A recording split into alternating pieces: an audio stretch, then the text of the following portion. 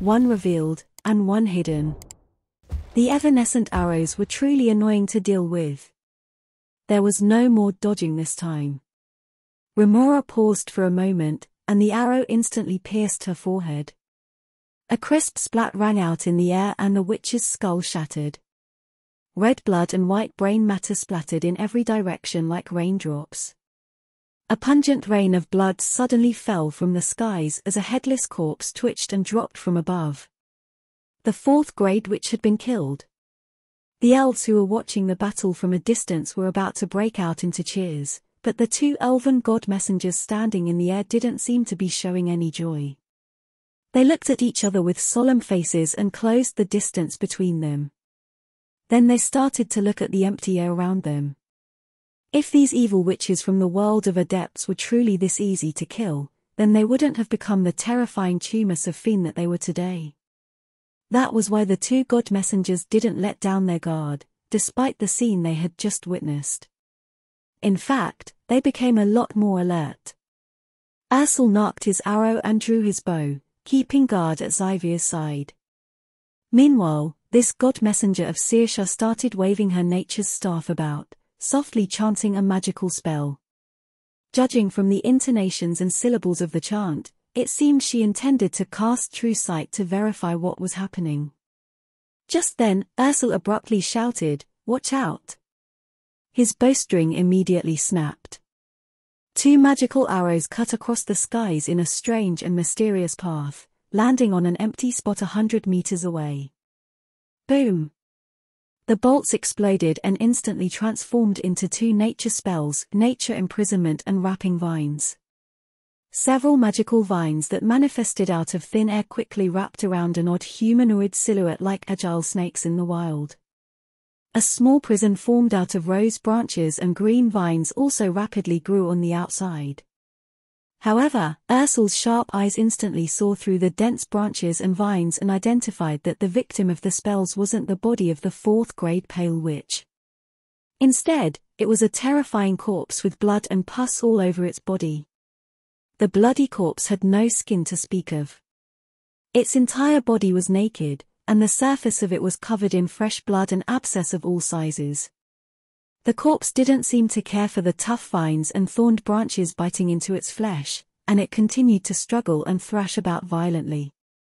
The fearsome blood from its body splashed onto the vines and branches and sizzled as it corroded the plant material. Acrid white smoke rose into the air. This corpse was immensely powerful and utterly fearless in the face of death. Moreover, its blood was no different from a strong acid and had powerful corrosive capabilities. Seeing that the two binding spells could no longer restrain the enemy, Ursel once again drew his bow. This time he was no longer using magic arrows, but an actual physical enchanted explosive arrow. Powerful physical attacks could more easily kill wicked magical creations like this bloody corpse. Just as the explosive arrow was about to leave the bow, the air behind the two god messengers rippled. A nearly invisible humanoid shape emerged out of nowhere. It was a powerful spirit with the abilities of a fourth grade. Her phantasmal face vaguely resembled that of Remora's. This horrifying spirit opened her mouth the instant she emerged in the air before the god messengers could react. A sharp and ear-piercing wail burst forth into the surroundings. Wail of the Banshee. It was a true wail of the Banshee in every sense of its name. Its effect was several times that of the wail that Remora had released earlier. The terrifying wailing sound wave beat against the air like waves in the sea. There was no need even to mention the frail flesh of the elves. Even the typically untouchable space started to crumble before the wail, inch by inch, piece by piece. The violent and ferocious sound wave quickly spread into the surroundings, catching up to the escaping windrunners at the speed of a thunder blast. The windrunners then became like dolls and toys being wildly and roughly handled by a massive and invisible hand. They were instantly squashed and folded into the thickness of paper before exploding into a crimson rain of smashed innards and blood. It didn't matter whether they were first or second grade, none survived in front of such a terrifying banshee's wail. They were like helpless mortals at this moment, freely and indifferently toyed within the palms of powerful gods without even the slightest trace of the ability to resist. Only those elves with third-grade powers managed to rely on the eruption of their own energy fields to hold off the soundwave attack for a brief moment as they desperately escaped into the distance. Even so, they had paid a terrible price to live.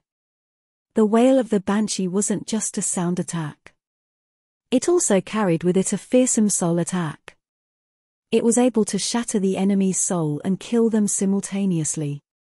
That was why all individuals murdered by the wail of the banshee could not be resurrected by revival magic or divine miracle. The situation was dire even in the distance.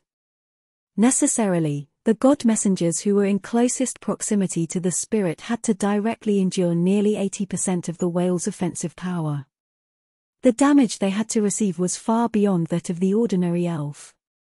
Fortunately, both of them had experience fighting with the Pale Witches. At that moment, the two god messengers promptly activated the life-saving divine magic that their respective patron deities had bestowed upon them, Divine Shield. An egg-shaped golden shield appeared around them, helping them to block all of the soundwave attacks safely. The two god messengers turned around furiously while still under the protection of the divine shield. They instantly took out their most potent abilities to deal with this spirit that had appeared out of nowhere. This accompanying spirit belonging to Remora wailed as she hovered to dodge the attacks of the god messengers. Meanwhile, she continued to activate all sorts of soul abilities that broke apart against the divine shields. Divine power was truly a mysterious power, purer and more advanced than magic power and energy. The shields constructed from divine power could defend against all known magics and spells, including many spell branches that were so niche that hardly anyone dabbled in them. Upon seeing that her attacks were completely ineffective against the divine shields, the accompanying spirit had no choice but to give up. She started to flee from the god messenger's attack range with all her strength. And how could the enraged god messengers let her escape so easily? Xivia's face was flushed red from frustration. She raised the nature's staff in her hand, and a brilliant beam of nature's light shone out of the top of her staff, firmly locking onto the spirit's body. Accompanying spirits might be ethereal beings immune to all physical damage, but the cost of that immunity was having to endure double the damage from all magical attacks. That was why this beam of nature's light acted like a strong acid when it landed upon the spirit's body. It was almost as if the spirit had been soaked in an entire barrel of corrosive acid, her phantasmal body steaming and letting out pungent white smoke. The accompanying spirit lifted her head and let out a painful cry of agony. She started to quickly and rapidly flicker and flash through the sky. Sadly, regardless of how she ran, that fearsome beam of nature's light remained tightly focused on her body, grinding away at her existence with the powers of purification. Perhaps because she sensed the agony of her accompanying spirit, the fourth-grade Pale Witch Remora finally came out of her hiding. This time, she rapidly transformed into a horrifying shadow-tentacled monster upon her reappearance. Her entire body was enveloped by black smoke as dark as ink. She waved a dozen dark tentacles, as thick as stone pillars and several dozens of meters long, smashing them toward the god messengers from every direction. Ursel, who was responsible for protecting the both of them, let his bowstring snap again and again. Several magical arrows that fired from his bow blew up the shadow tentacles in midair. However, these dark tentacles were not so easily destroyed.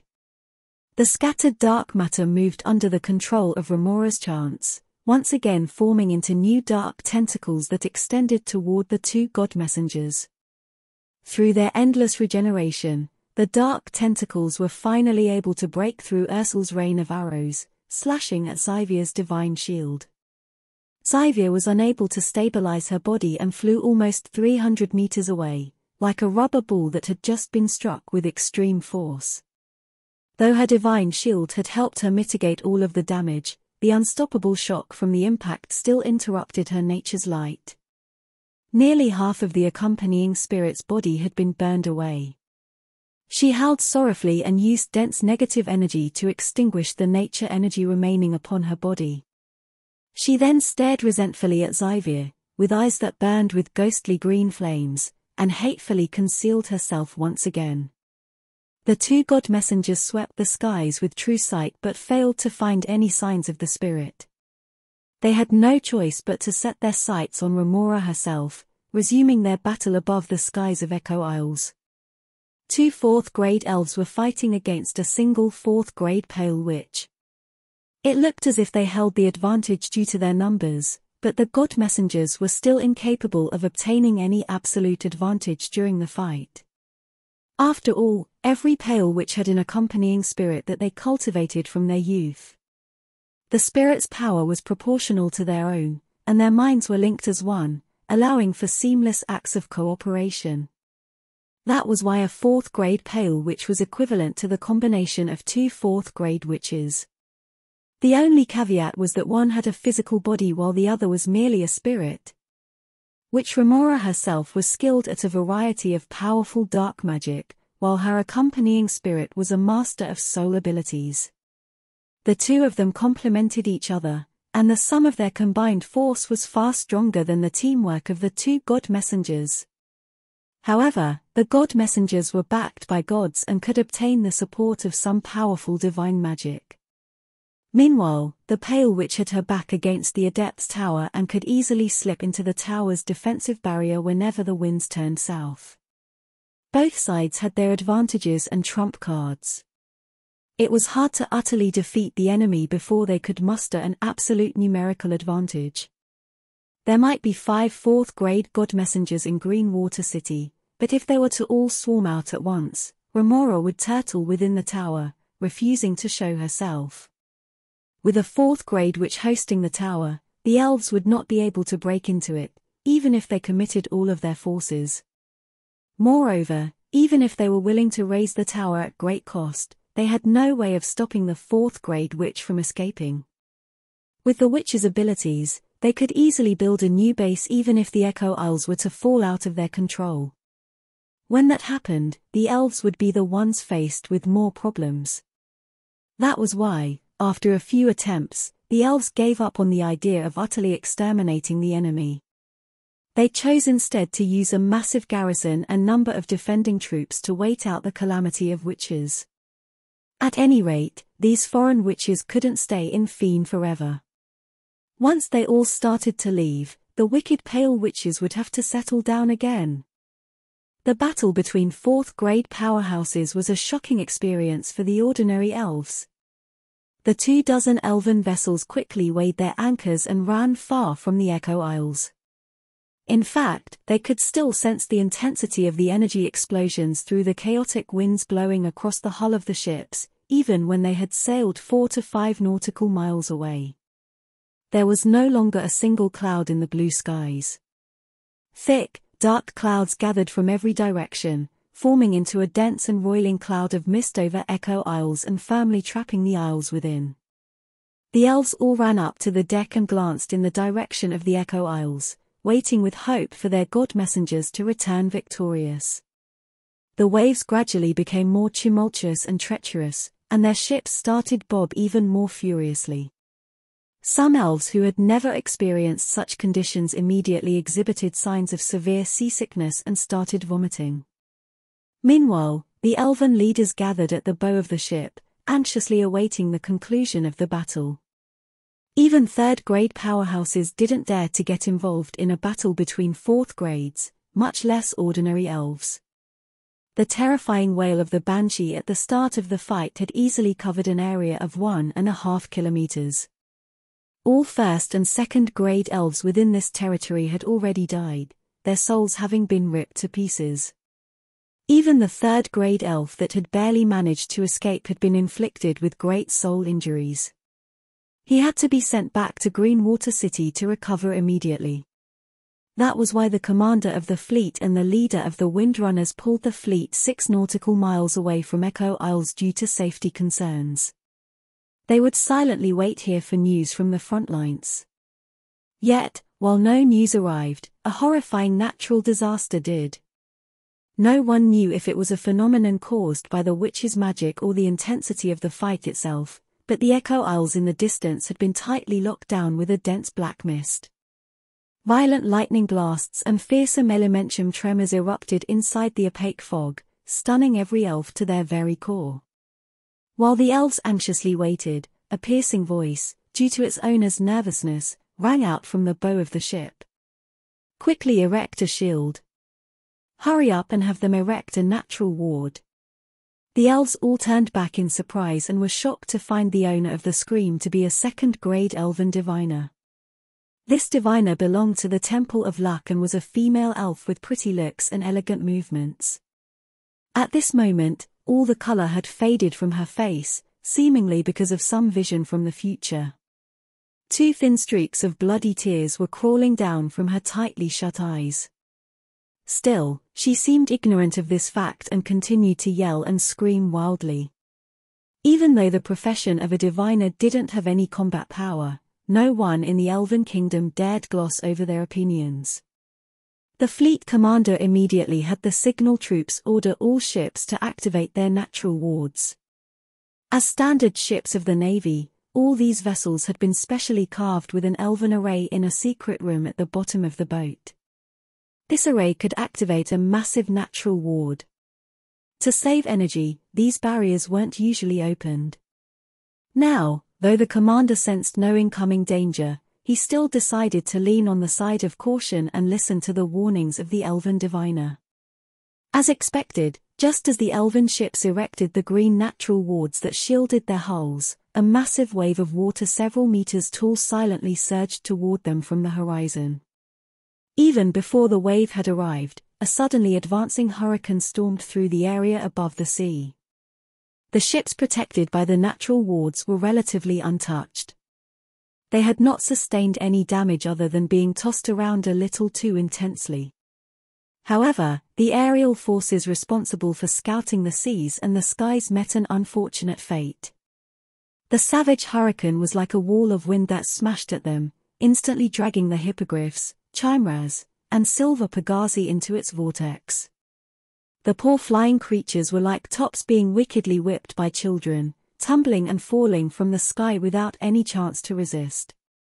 The elven archers and knights upon their backs also fell into the sea like dumplings being dropped into a pot. The wall of wind had just passed by, and the wave arrived soon after. The 24 ships were dragged along by the rising wave and smashed into one another. If it wasn't for the natural wards, this single wave alone could have capsized nearly half of the elven ships. For a moment, the elves were thrown into complete disarray. Yet this still wasn't the end of it. Once the wind wall and the wave had passed, a pattering black rain poured down from above. This black rain carried with it a thick and pungent odor of corrosion and landed on the natural wards. Wisps of black smoke rose into the air as the rain neutralized the nature power. The entire elven fleet was in a state of chaos. All of the first-grade elves were hurriedly hiding in the cabins to prevent the hostile environment from wounding them. The only ones that could move around on the deck had to be second grade at least. The third grades gathered at the bow of the ships. They didn't seem to care about the damage of this phenomenon to the fleet, choosing instead to focus on the black mist in the distance. These were, after all, only the shockwaves of the fourth grade's fight. The true disaster was still locked within that layer of mist. There, the Echo Isles that had been preserved for over 1,000 years was facing an unprecedented calamity. Outside the isles, the reef formations that had endured hundreds of years of tidal corrosion were slowly being chipped away by the violent gales, inch by inch. Apart from the parts covered by the Adept Tower's energy shields, all of the Echo Isles reefs that were exposed above water were non-existent now. Be it the nature magic of the god messengers that was mixed with divine power, or the immensely powerful spells that the pale witches were unleashing through the tower's strength, everything was dealing tremendous and irreparable damage to the environment. Compared to the child's play of second and third grade powerhouses, every single ability of fourth grade fighters was a calamitous finishing move that could destroy the world around them. The area covered by their spells and magic was also exceedingly large, often extending up to ranges of 2 kilometers. There was no apparent disparity of energy intensity in the area enveloped by their spells either. That fully demonstrated the fact that the understanding and mastery that 4th grade fighters had of their magical powers were at a shockingly unbelievable level. The fight between the Pale Witches and God Messengers had also finally provoked another large faction. The surface of the sea around the Echo Isles started to bubble as if the water itself was boiling. A gigantic sea monster that measured 6 meters in height rose from the water. It had a large and muscular body as well as humanoid arms and a torso covered in dark, green-gray scales. A spindle-shaped head grew above its neck, and a wicked face sat upon it. 2 especially sharp and long fangs protruded out of its lower lips as 2 fleshy extensions hung from its chin. The lower half of the sea monster's body was a flat, long snake's tail covered in fine indigo scales. This siren that had emerged from the sea was also a 4th grade powerhouse. Its green-webbed hand held a rusty trident as it floated above the surface of the water. The siren raised its trident and shot a towering pillar of water at the few individuals engaged in their messy fight. The Pale Witch and the God Messengers immediately split up after witnessing the intervention of a foreign force. They each took up a spot and glanced coldly at this new challenger. Elves, witches, I don't care what reason you have. None of you are allowed to fight within the territory of us sea folk. The siren roared. The sea folk of Feen used a unique mariner creature language.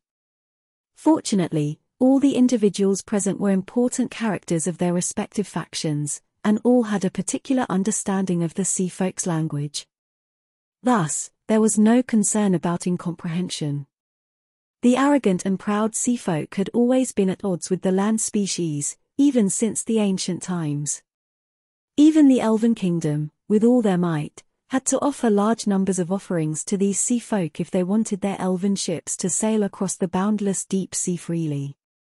Otherwise, becoming wreckage was the only fate that awaited them.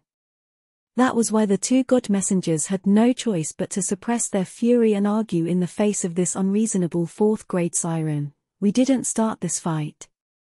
As a member of Feen, I trust you, sir, to also have an obligation and responsibility to keep the peace of the plane. Why don't you join us and help us exile these otherworldly invaders from our world? Kekaka, you lot might not like these witches, but we have taken quite the liking to them. They have offered us quite a lot of good things. Rage appeared on the faces of both God Messengers when they heard the siren's words. Xavier even lashed out furiously. How could you trade with a bunch of otherworldly invaders? Can you still call yourselves a member of Feen now? The wicked siren simply betrayed a mocking expression in response to the elf's reprimand. No more than a group of witches. You fear them, but I don't. If they truly found the courage to find trouble with us sea folk, we would crush them to bits and mince them to pieces. Not a single shred of their corpses would be left. The siren narrowed his murderous eyes and looked up and down Xavier's curvaceous and bountiful body. He then revealed a lecherous look. Girl, if you are willing to come shag at my coral sea for a few days, I can decide to chase this witch away from the island for you. How about that? The 2 elves' expression changed utterly upon hearing this.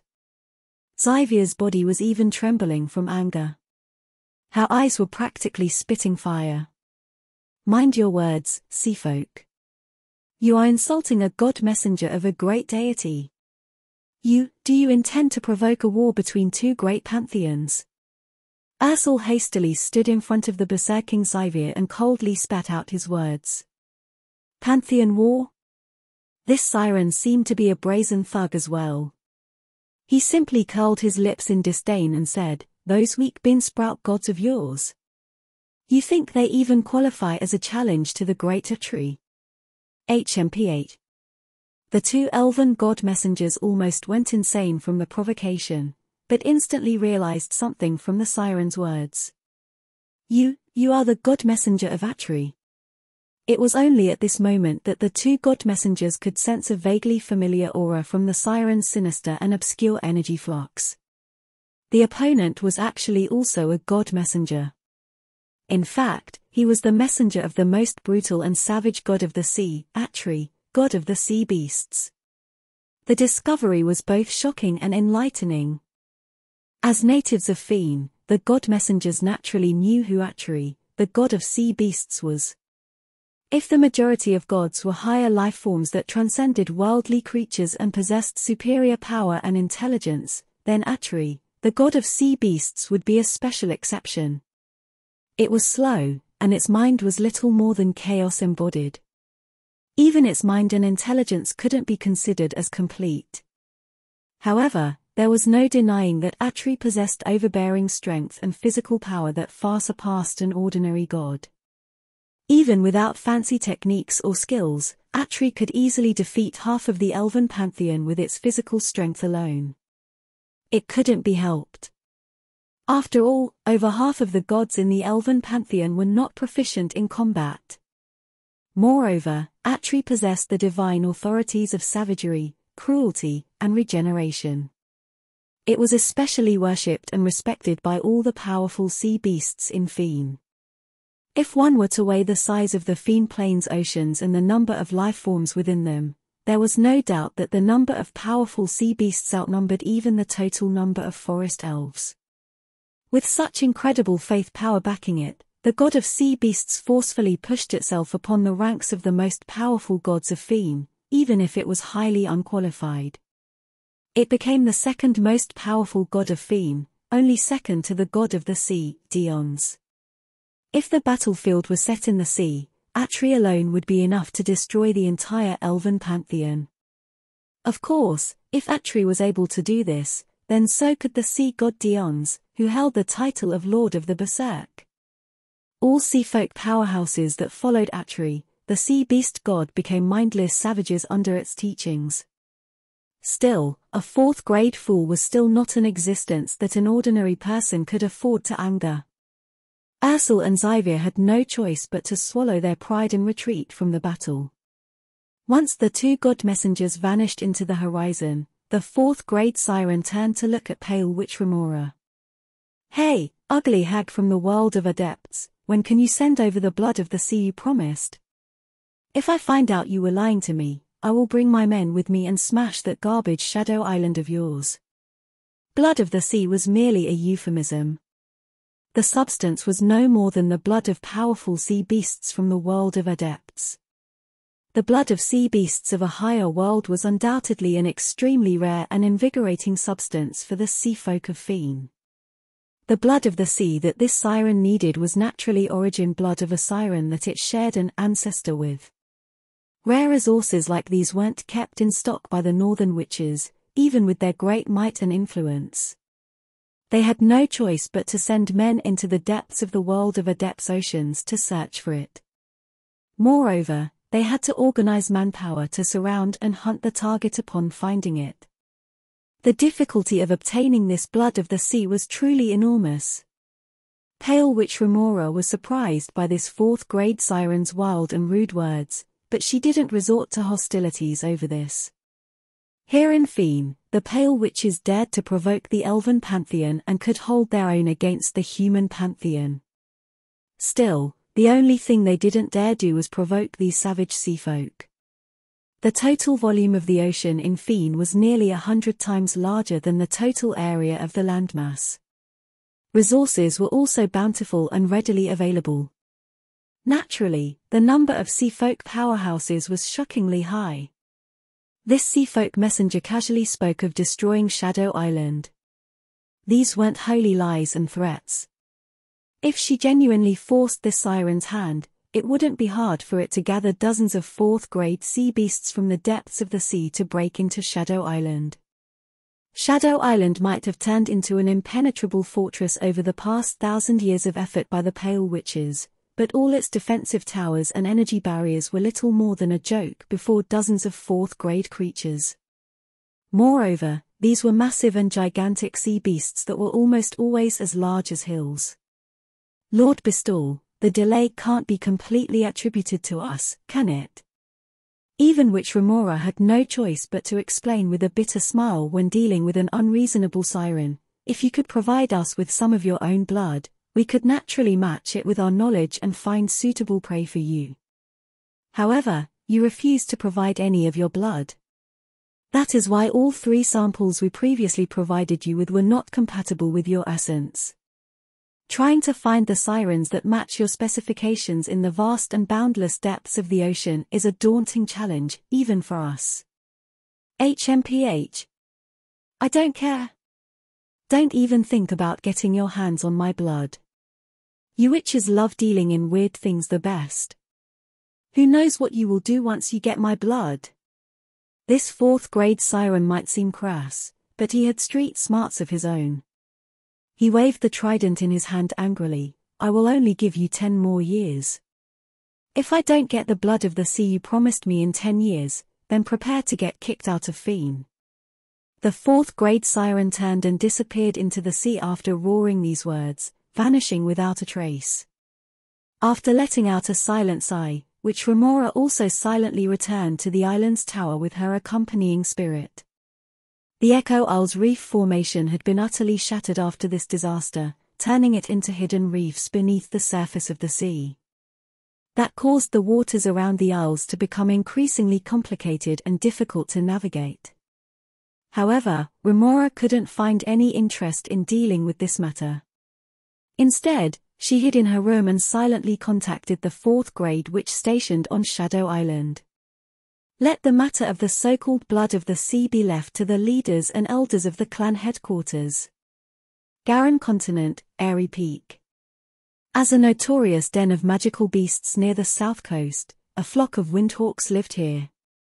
As wind magical beasts unique to Garin Continent, these windhawks possessed exceptional flight speed and powerful wind magic. Adolescent windhawks had the strength of a beginner 1st grade. That didn't sound very impressive, but one had to take into consideration the fact that they were an entire flock of magical beasts. 100 windhawks had built their nests on the sunny side of a tall cliff, resting and reproducing here. As time slowly passed, the number of windhawks here grew in number, and they became tamed magical beasts of the elves. It became a place where druids would come to summon an animal companion. Thus, this place became the famous Airy Peak. As flying magical beasts with shocking intelligence, the windhawks had always maintained friendly relations with the elves. Furthermore, they had an extreme sense of territory and would unleash the most ferocious of attacks upon any birds or beasts that trespassed in their homes. That was why there were no dangerous creatures that could threaten young windhawks anywhere within 2.5 kilometers of Airy Peak. However, these days, Airy Peak had lost its past serenity, turning into a chaotic and tumultuous place. The cause of all this was a swarm of accursed insects.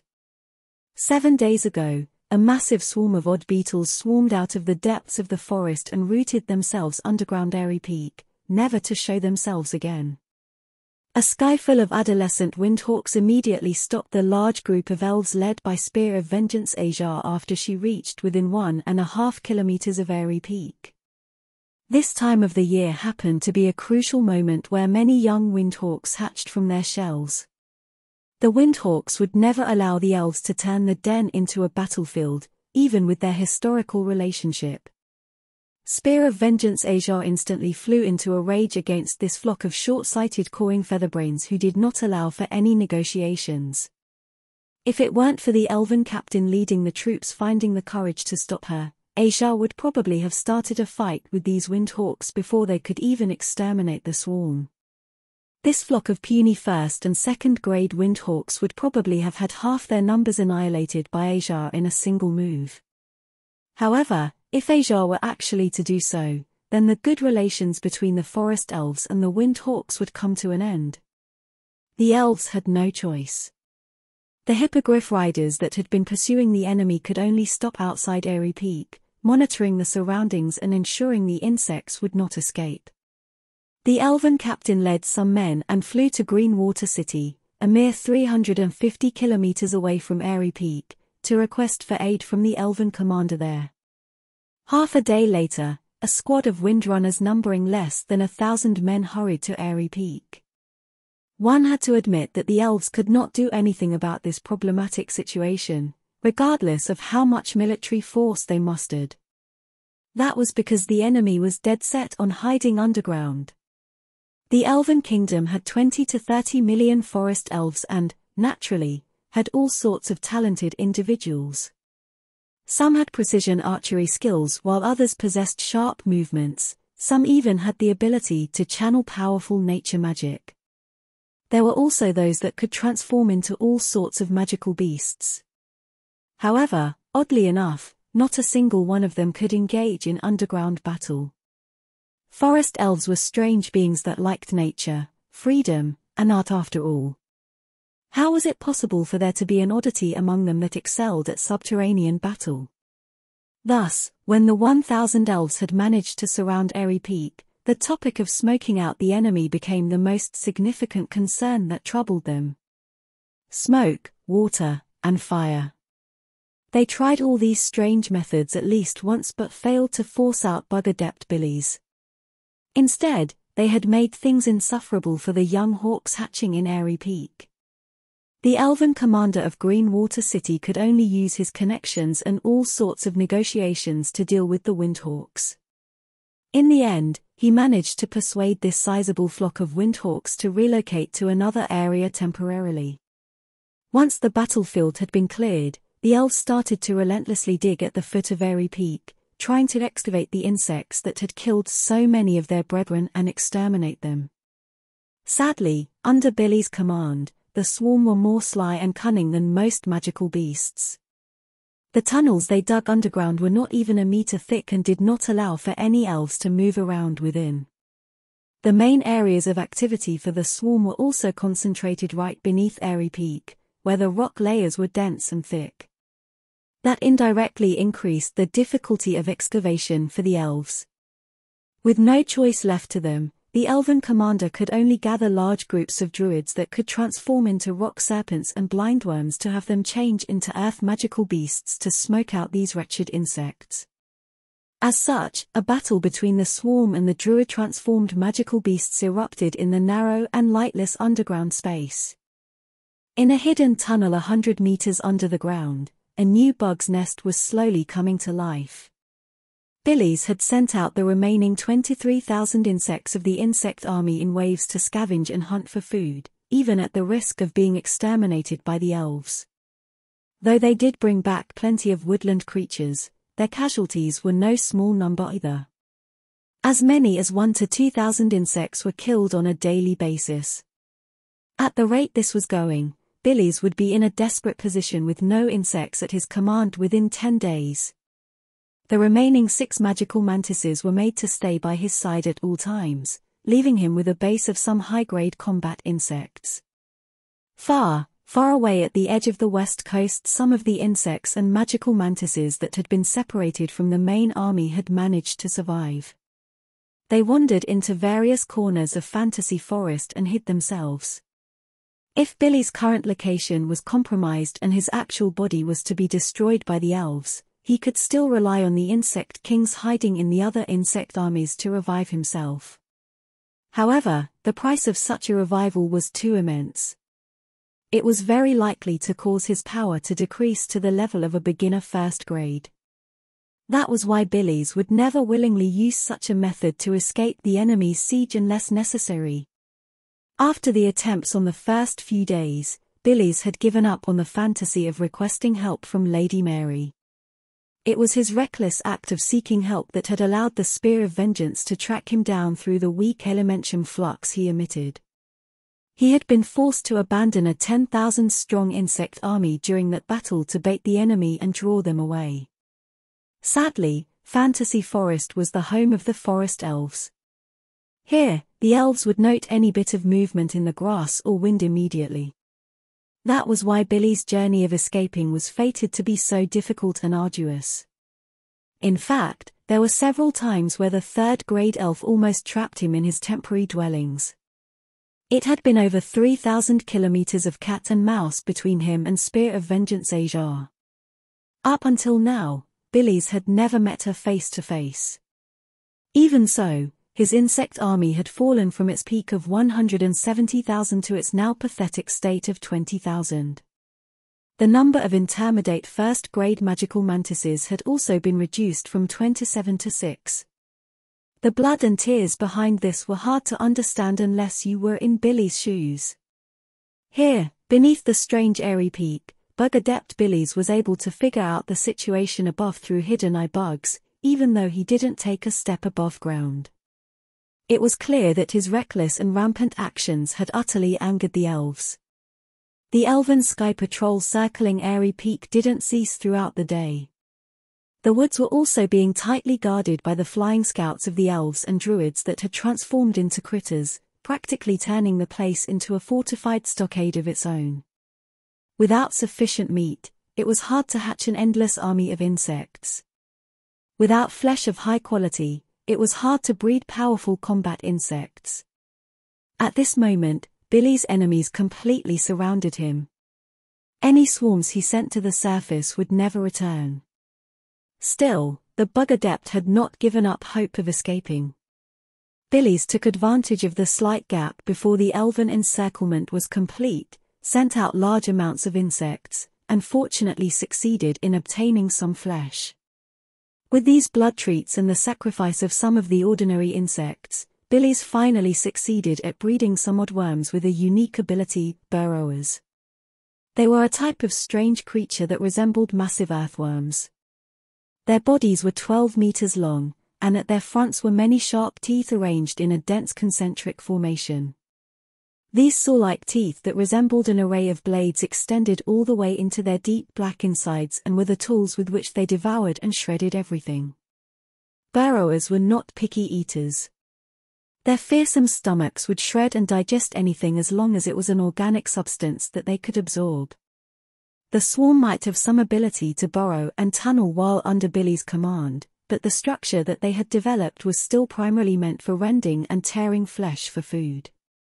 Burrowing through the ground with them not only created tremendous commotion, but was also an incredibly slow process in and of itself.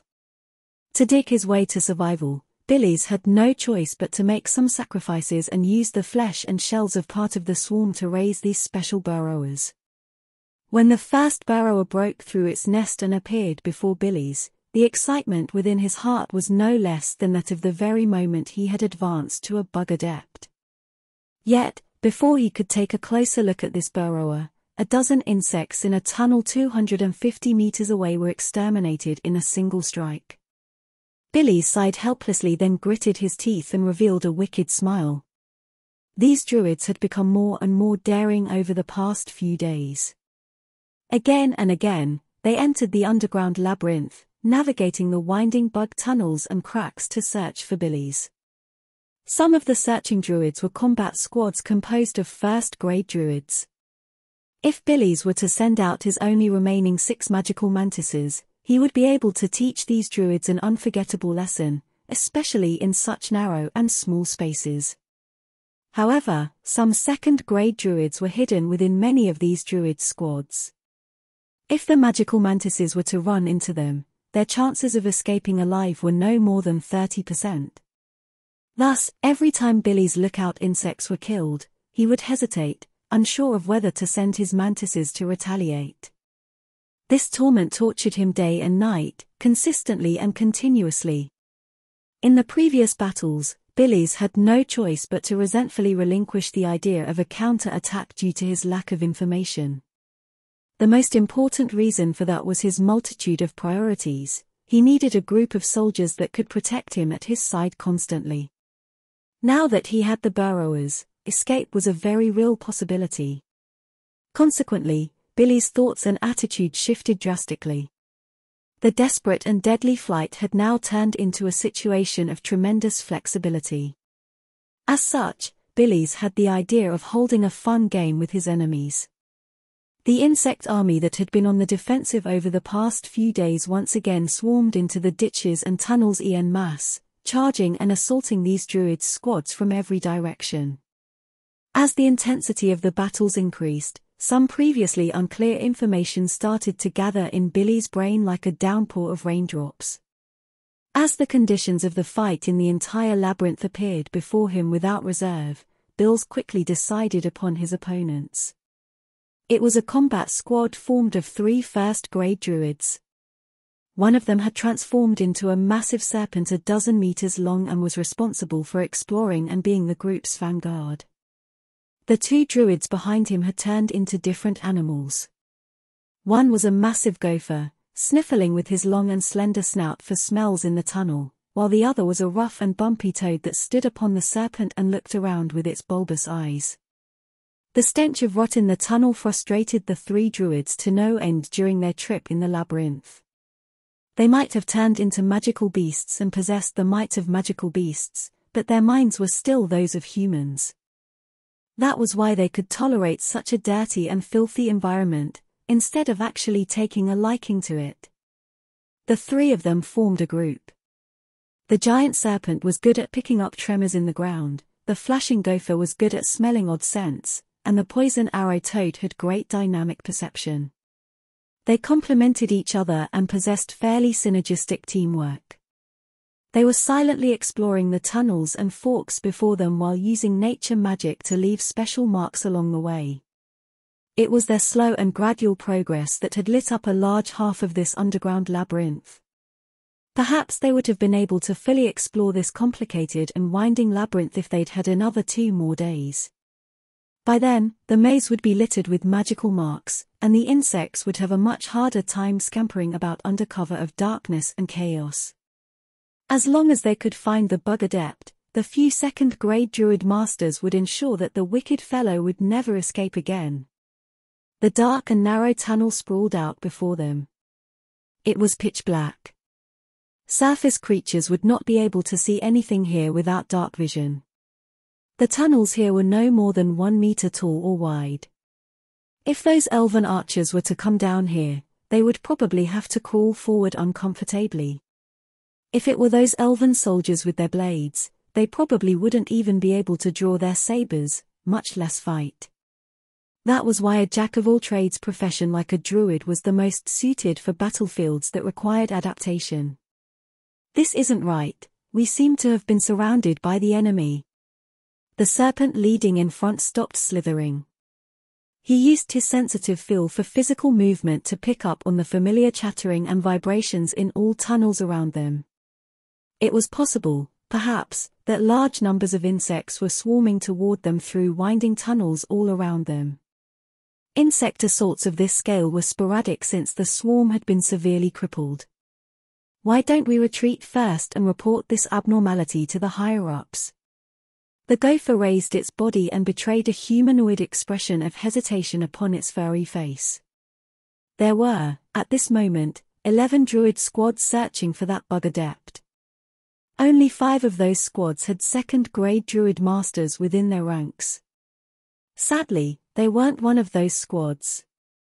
That was why the gopher immediately cowered in fear upon sensing the movement of the swarm in the distance.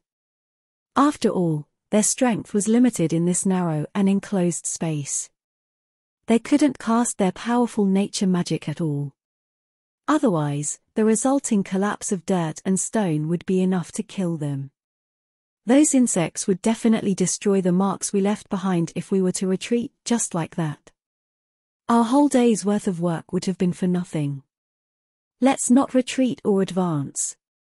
Tor, take the fork to the right, there should be a stone hall 30 meters away from us. It's not much room, but it should allow us to fight inside it. I have already sent a signal for help. We only need to hold our own for a while, and the surrounding groups will come and reinforce us. In the end, the most senior poison arrow toad croaked and decided on the strategy. The 3-person team didn't hesitate at all.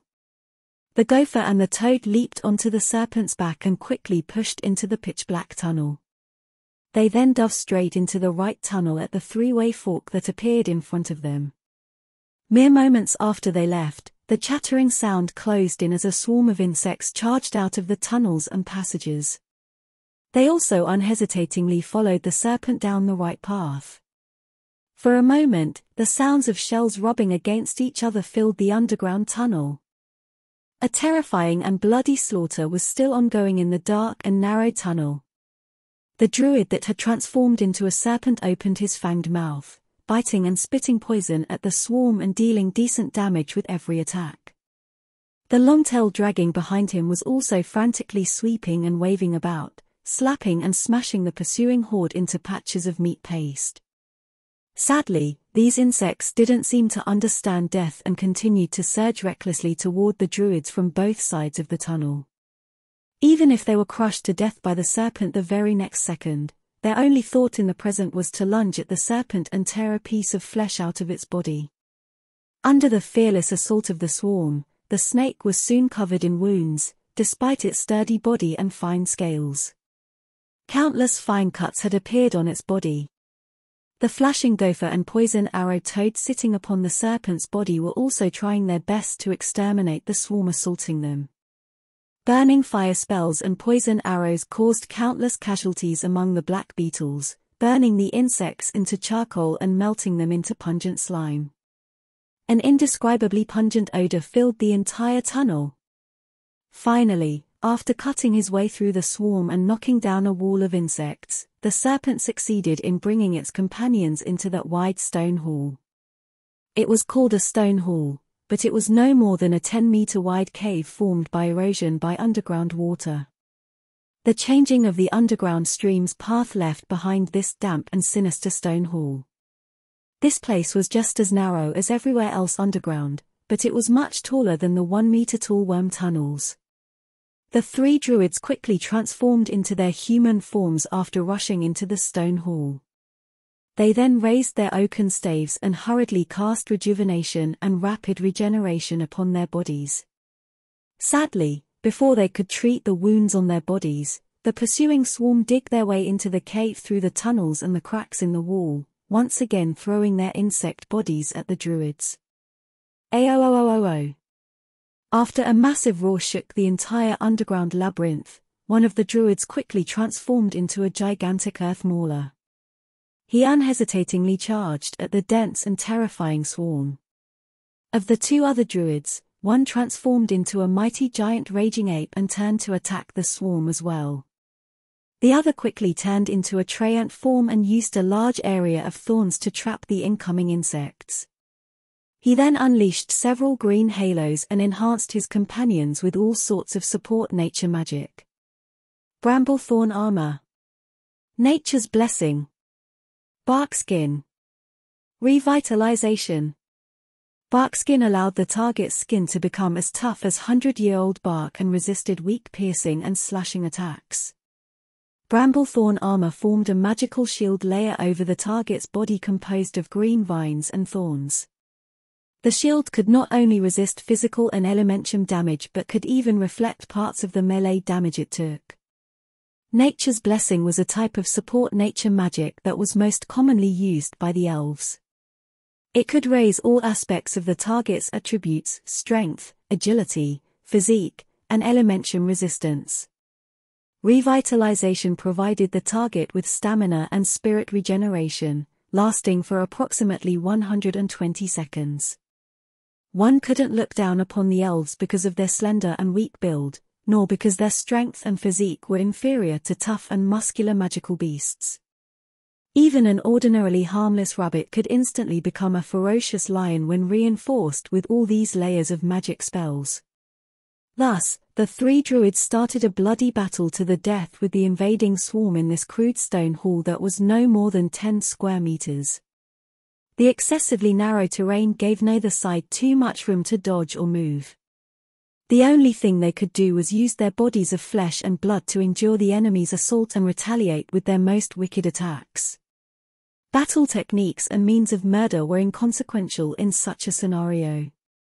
The only useful things were strong physical defenses and ferocious offenses. At first, the two tanking druids could still hold off against the wild strikes of the swarm with the protection of barkskin and bramblethorn armor.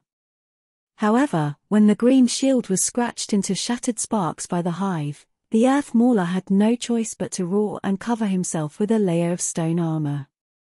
The giant raging ape also did something similar and covered his body with a yellow armor. They had both chosen to transform into earth magical beasts that were known for their toughness. As such, they could still hold off the enemy for a bit longer through their abilities, even after losing their elementum protections. The treant being protected by them in the middle was also now surrounded by hordes of beetles.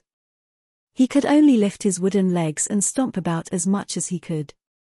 His thick arms had also turned into long tree whips, violently lashing at the dense swarm. Insect blood splashed everywhere as shells cracked and splintered. The entire hall tremored and shook. Hoarse battle cries filled the air, along with the sound of pounding fists and the deafening chittering and chattering. The black tide of insects gradually covered the three towering silhouettes in the stone hall. It was difficult even to see them now. One only knew that they were still alive and stubbornly fighting by the occasional insect corpse that got flung across the room.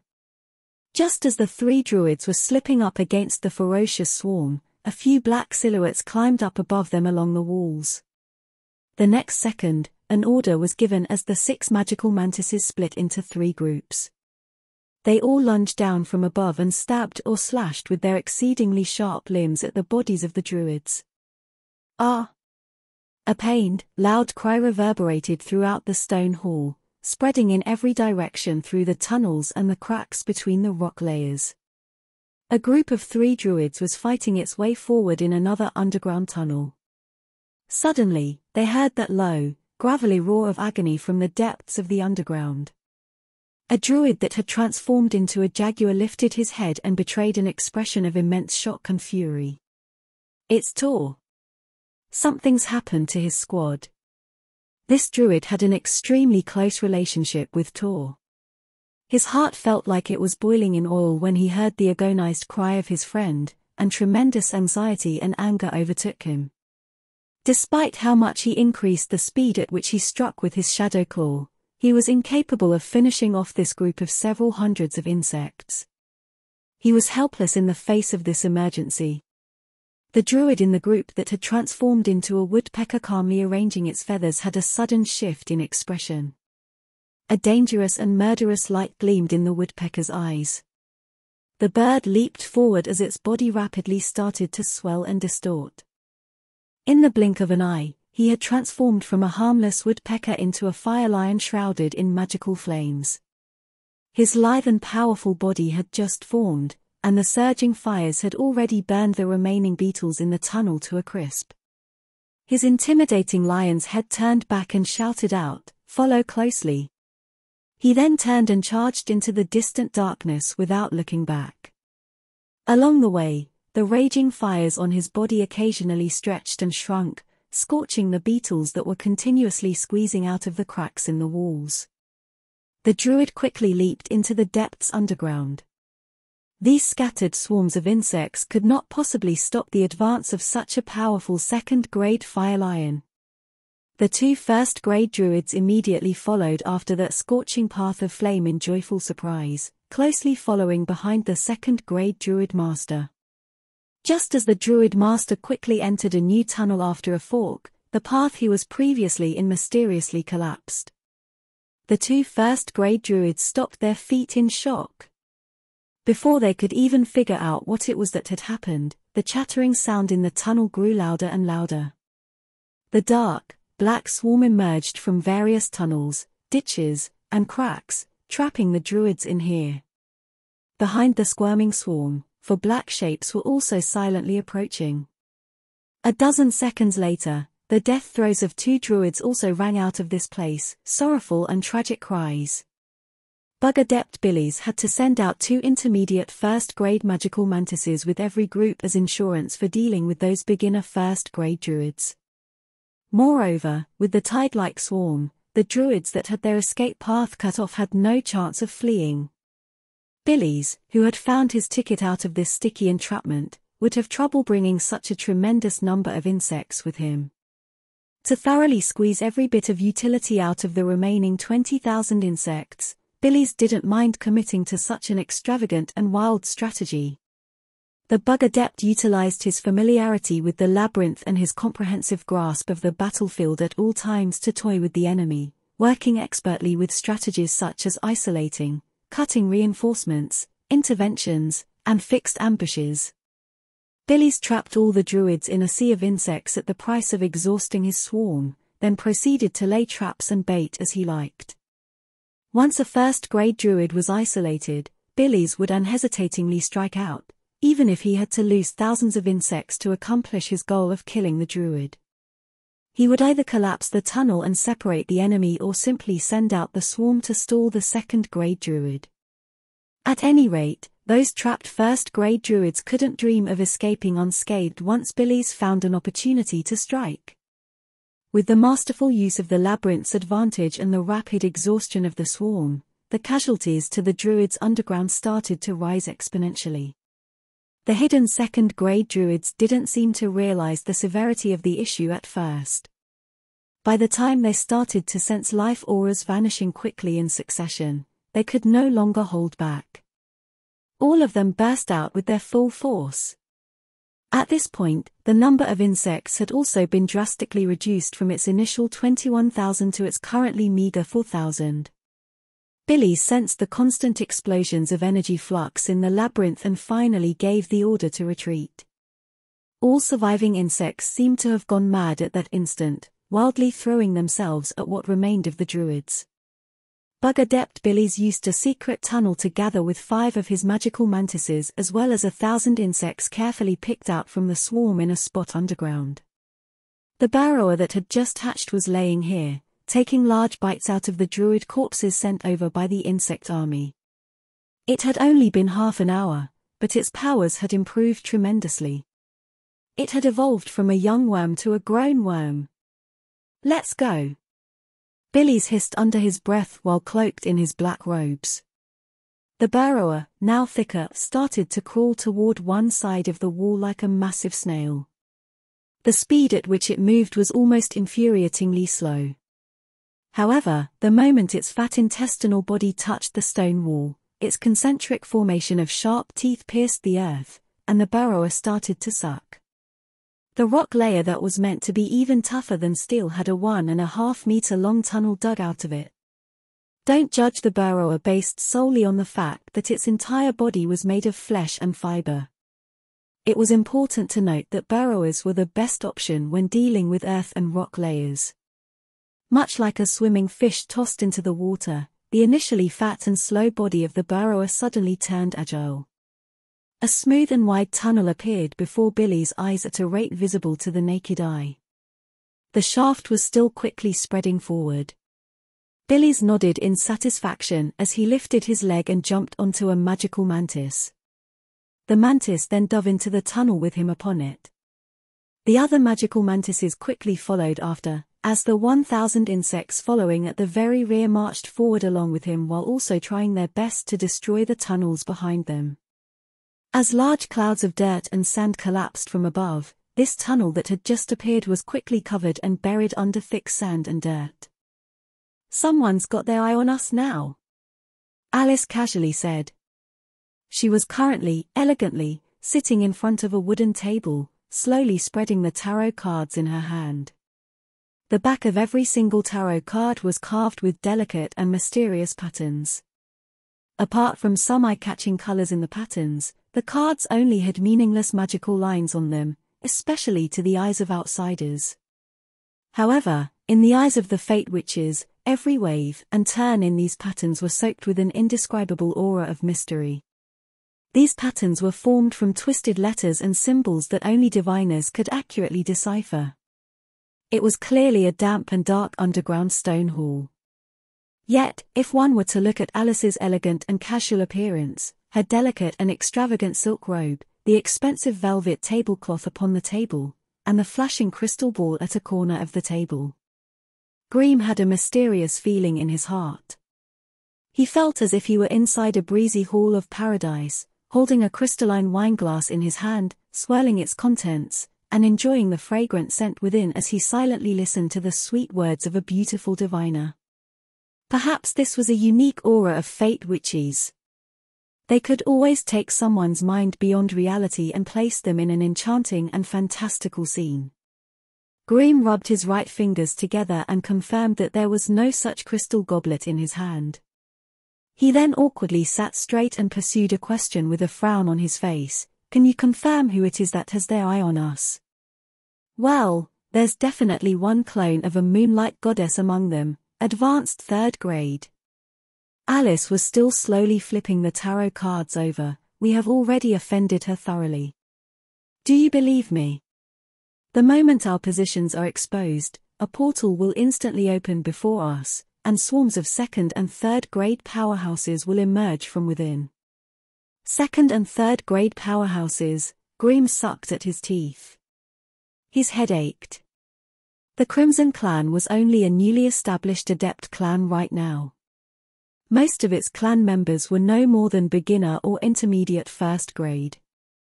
If they were to run into the clone of the Moonlight Goddess with their current strength, the enemy would crush them as easily as she would crush ants. The reason they could still live on so comfortably at the moment was due to their stealthy and constant movements. If the enemy intercepted them in Garin, the terrifying consequence was one that Grimm didn't even want to imagine. Moreover, that Moonlight Goddess clone isn't the most troublesome of them all. It almost seemed like Alice wasn't aware of what she was saying. She was still talking as slowly and casually as before. You mean, we have even more troublesome enemies to deal with? Grimm's frown deepened. Of course. Alice pursed her lips and smiled. The damp and dark stone room was instantly lit up by her smile. That pretty girlfriend of yours did a good job.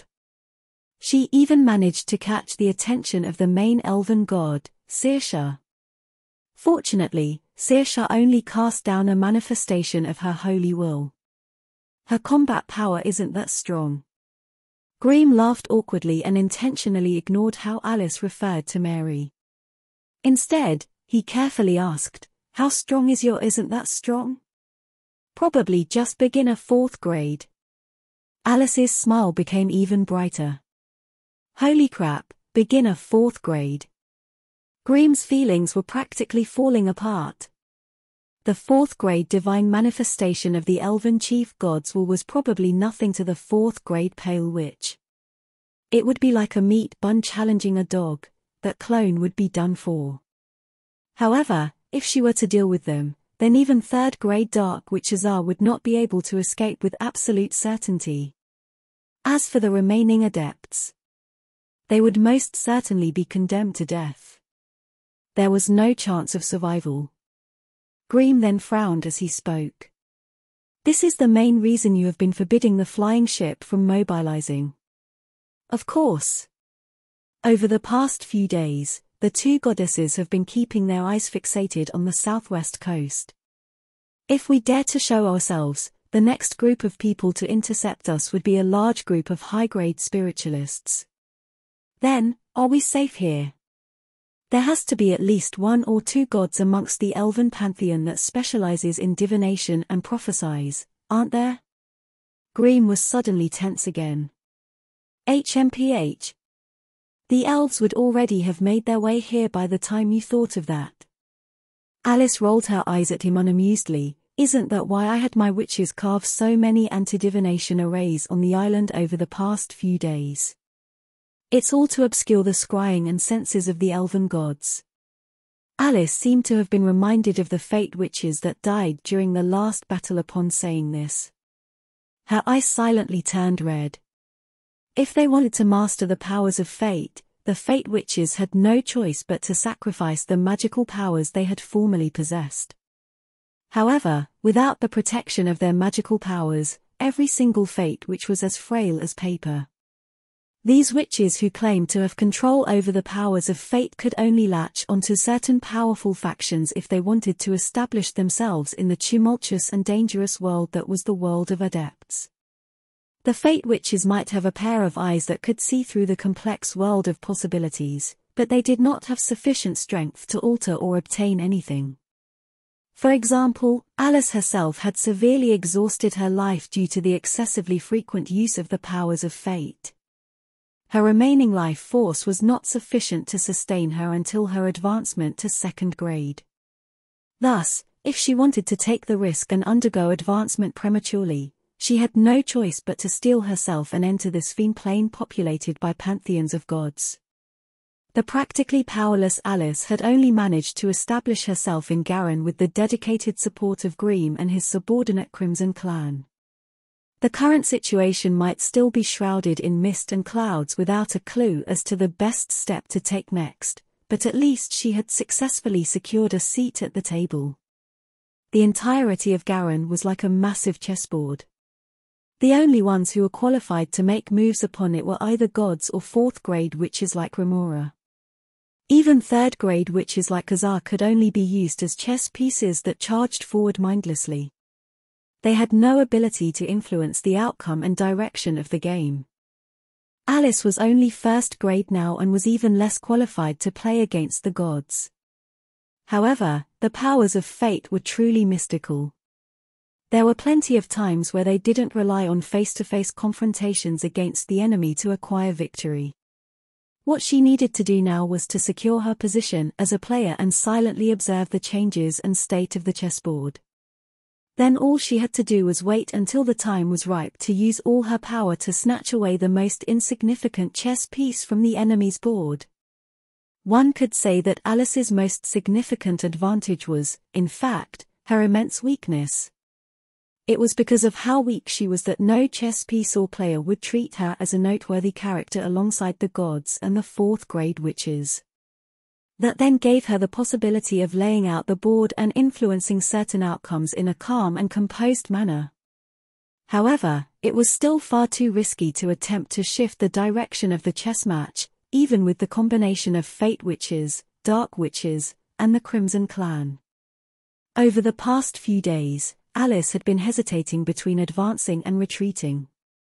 She had been even more frustrated over the chaos of the chess match.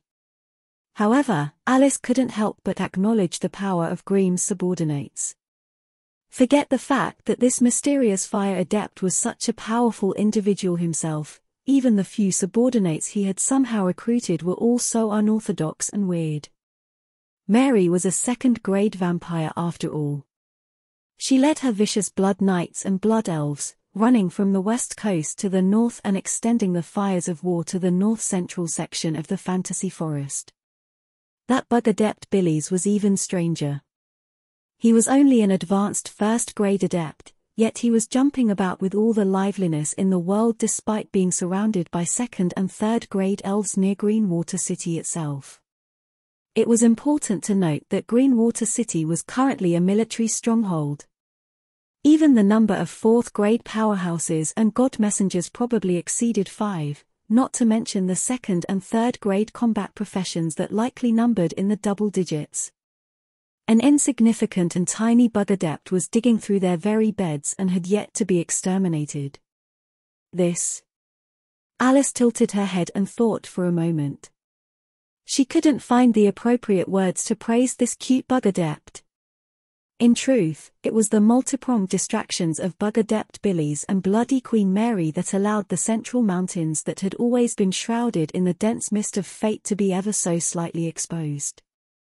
Even though Alice could not yet divine anything concrete about the area, this was an excellent omen. At the very least, she had already managed to divine some of the information related to the staff of divination. A massive stretch of mountains oddly stood out in the center of the boundless forest of Garin. These mountains stretched from the west to the east, covering a distance of tens of thousands of kilometers. The center of the mountains had lakes, rivers, gorges, and valleys. Of course, most of the terrain was still mountainous forest. The central mountains could be said to be the absolute core of the entire Elven Kingdom. The massive Temple District was located at the northeast part of the central mountains. There was an exceptionally wide and silent valley of plains there. Tall and steep mountains surrounded the plains, and thus, the place had been excavated by the gods and turned into an extensive temple district. As the rulers of the forest elves, the Elven court were also loyal slaves of the gods. They didn't dare to stand on the same pedestal as the temples of the gods. Consequently, the entire court was built upon a neighboring stretch of forest in the central mountains. A massive and ancient tree of life towered there, having lived for 30,000 years. The entire elven court was built around this tree of life. It was said that the chief elven god, Saoirse, personally planted this tree of life, and that this was one manifestation of her true form, and that this was where the pulse of the fate of the entire race of forest elves laid. Meanwhile, the staff of divination that Alice was determined to acquire on this trip belonged to a second-grade green dragon Ogu. The dragon cliff upon which this second-grade green dragon resided was located at the foot of the central mountains to the west. It could be considered one of the more rural areas already. Alice originally had no idea as to how to obtain the staff of divination. However, in the past few days following the chaos sowed by Mary and Billy's, some strange movements had been incited within the central mountains.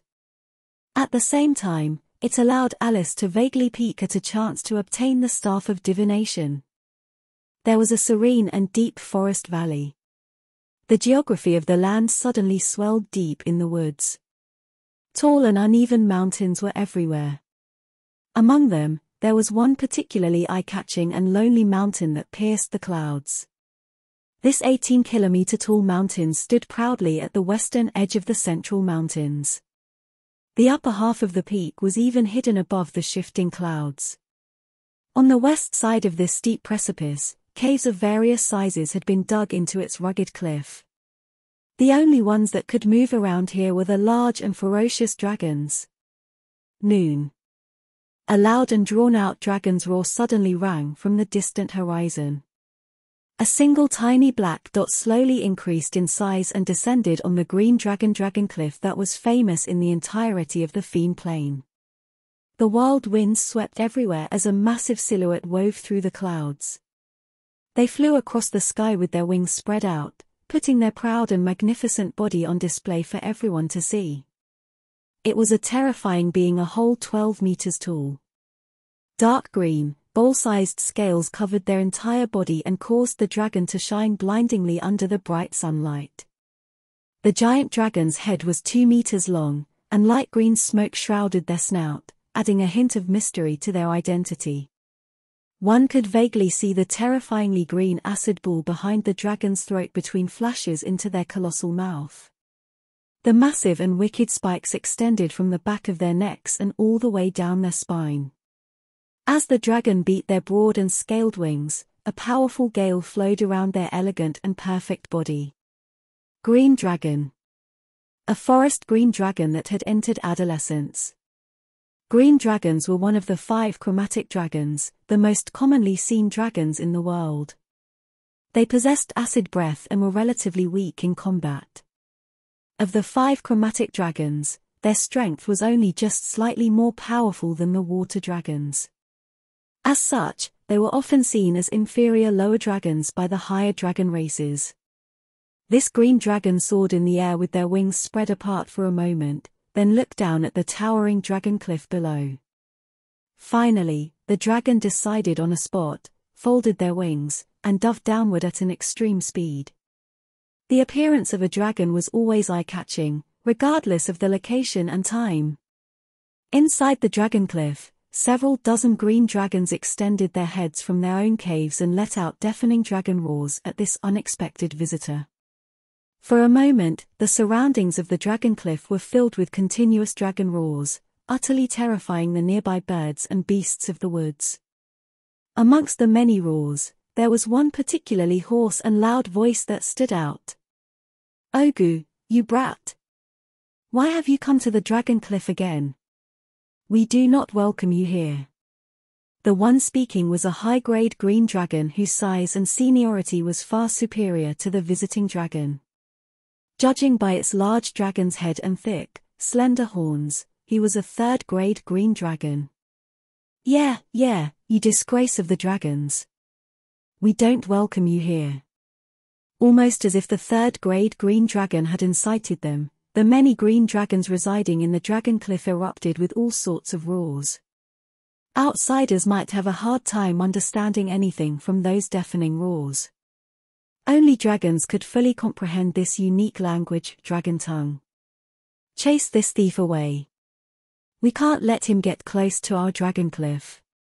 The powerful and prideful dragons were synonymous with nobility and sanctity wherever they went. They were higher life forms that all low-grade creatures could only worship and look up to. Yet today, when a conflict broke out among their ranks, they were behaving no different from shrews shouting at each other in a wet market. The green dragon known as Ogu was only second grade. He wordlessly flapped his wings and floated in front of the dragon cliff in the face of these riled crowd. It seemed he was waiting for something. As expected, a short moment later the commotion and noise in the dragon cliff were disturbed as a beautiful dragon covered in emerald dragon scales dove down from the upper half of the cliff and elegantly appeared on the scene. Unlike the muscular and rough bodies of the average green dragon, this higher emerald dragon had not only a more slender and aerodynamic body, but also finer and more delicate scales.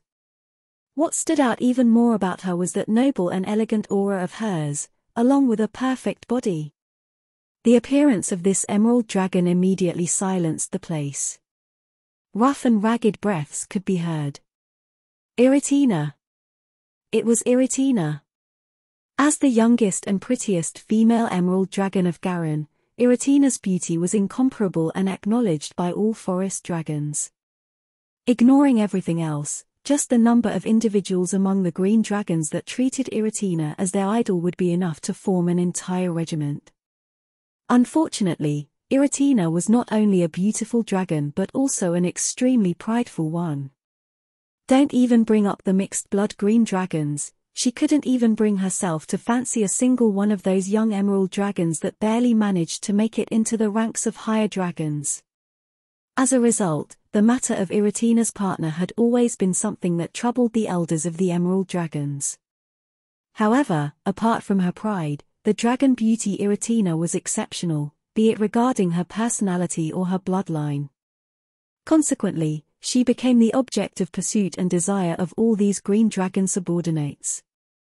Iratina beat her slender and delicate dragon wings lightly and let out a crisp and sweet roar at this young green dragon that had drawn the ire of the crowd. Ogu, you have already been exiled from the dragon cliff for taking the personal property of your clansmen as your own. Why have you come back? The other green dragons immediately started making noise at the outsider after hearing Iratina's query. Many green dragons even flew out of their dens, flaring their wings and puffing their chests, hoping to leave a good impression in front of Iratina. In the state of the dragons, the personal wealth of every dragon was holy and untouchable. Even the closest of relatives or the greatest dragon god himself had no right to take that which belonged to another dragon. Thus, acts of theft and robbery against dragons were the greatest sins that would enrage all dragons. It was no wonder that Green Dragon Ogu was exiled from the safe and comfortable dragon cliff for infringing upon this law, even if he was an adolescent second-grade dragon. "Oh beautiful Iratina, I heard you have yet to choose your mate. Thus, I wish." Green Dragon Ogu's words were interrupted by thunderous dragon roars before he could even finish. Every single green dragon that sought Iratina's fancy flew out of their dens and circled Ogu, loudly cursing and shouting at him. Some fellows who thought themselves courageous even started to roll up their sleeves and prepare to beat up Ogu. A traitorous and abandoned green dragon such as himself dared to chase after Iratina. The green dragons were infuriated. It seemed they were prepared to start a fight at any moment. The pretty and composed emerald dragon beauty couldn't help but roar in embarrassment at the sight of this nonsensical display. "All of you, stop! Don't you forget, this is Dragoncliff. All dragons are forbidden from fighting in here." Those eager teenage dragons finally backed down sheepishly when they heard Iratina's reprimanding words. "You want to chase me?" Iratina finally landed her beautiful eyes upon Green Dragon Ogu, cold as the morning star. "Yes, beautiful Iratina. Someone as pretty as you will not find your match in this nest of useless fools," the muscular and ferocious Green Dragon Ogu roared loudly, this trash. Not a single one of them is my match in single combat. Even amongst those emerald dragons, you can't find many as strong as I am. So, beautiful Iratina, choose me. I will use all my wealth to decorate your beautiful room." All the green dragons couldn't help but draw in a cold breath of air. This Ogu was actually willing to take out all his personal collection to pursue Iratina. This was simply too shocking. For a moment, all the green dragons cursed angrily, but their voices unavoidably turned softer. "I will find for myself the wealth that I require. I do not need your offerings." The beautiful emerald dragon Iratina raised her head proudly, and that pretty dragon's horn upon her head glistened with blinding light. "Then what do I need to do to win your heart?" Green Dragon Ogu shook his head in frustration. "I might not have known what in the past, but I do now."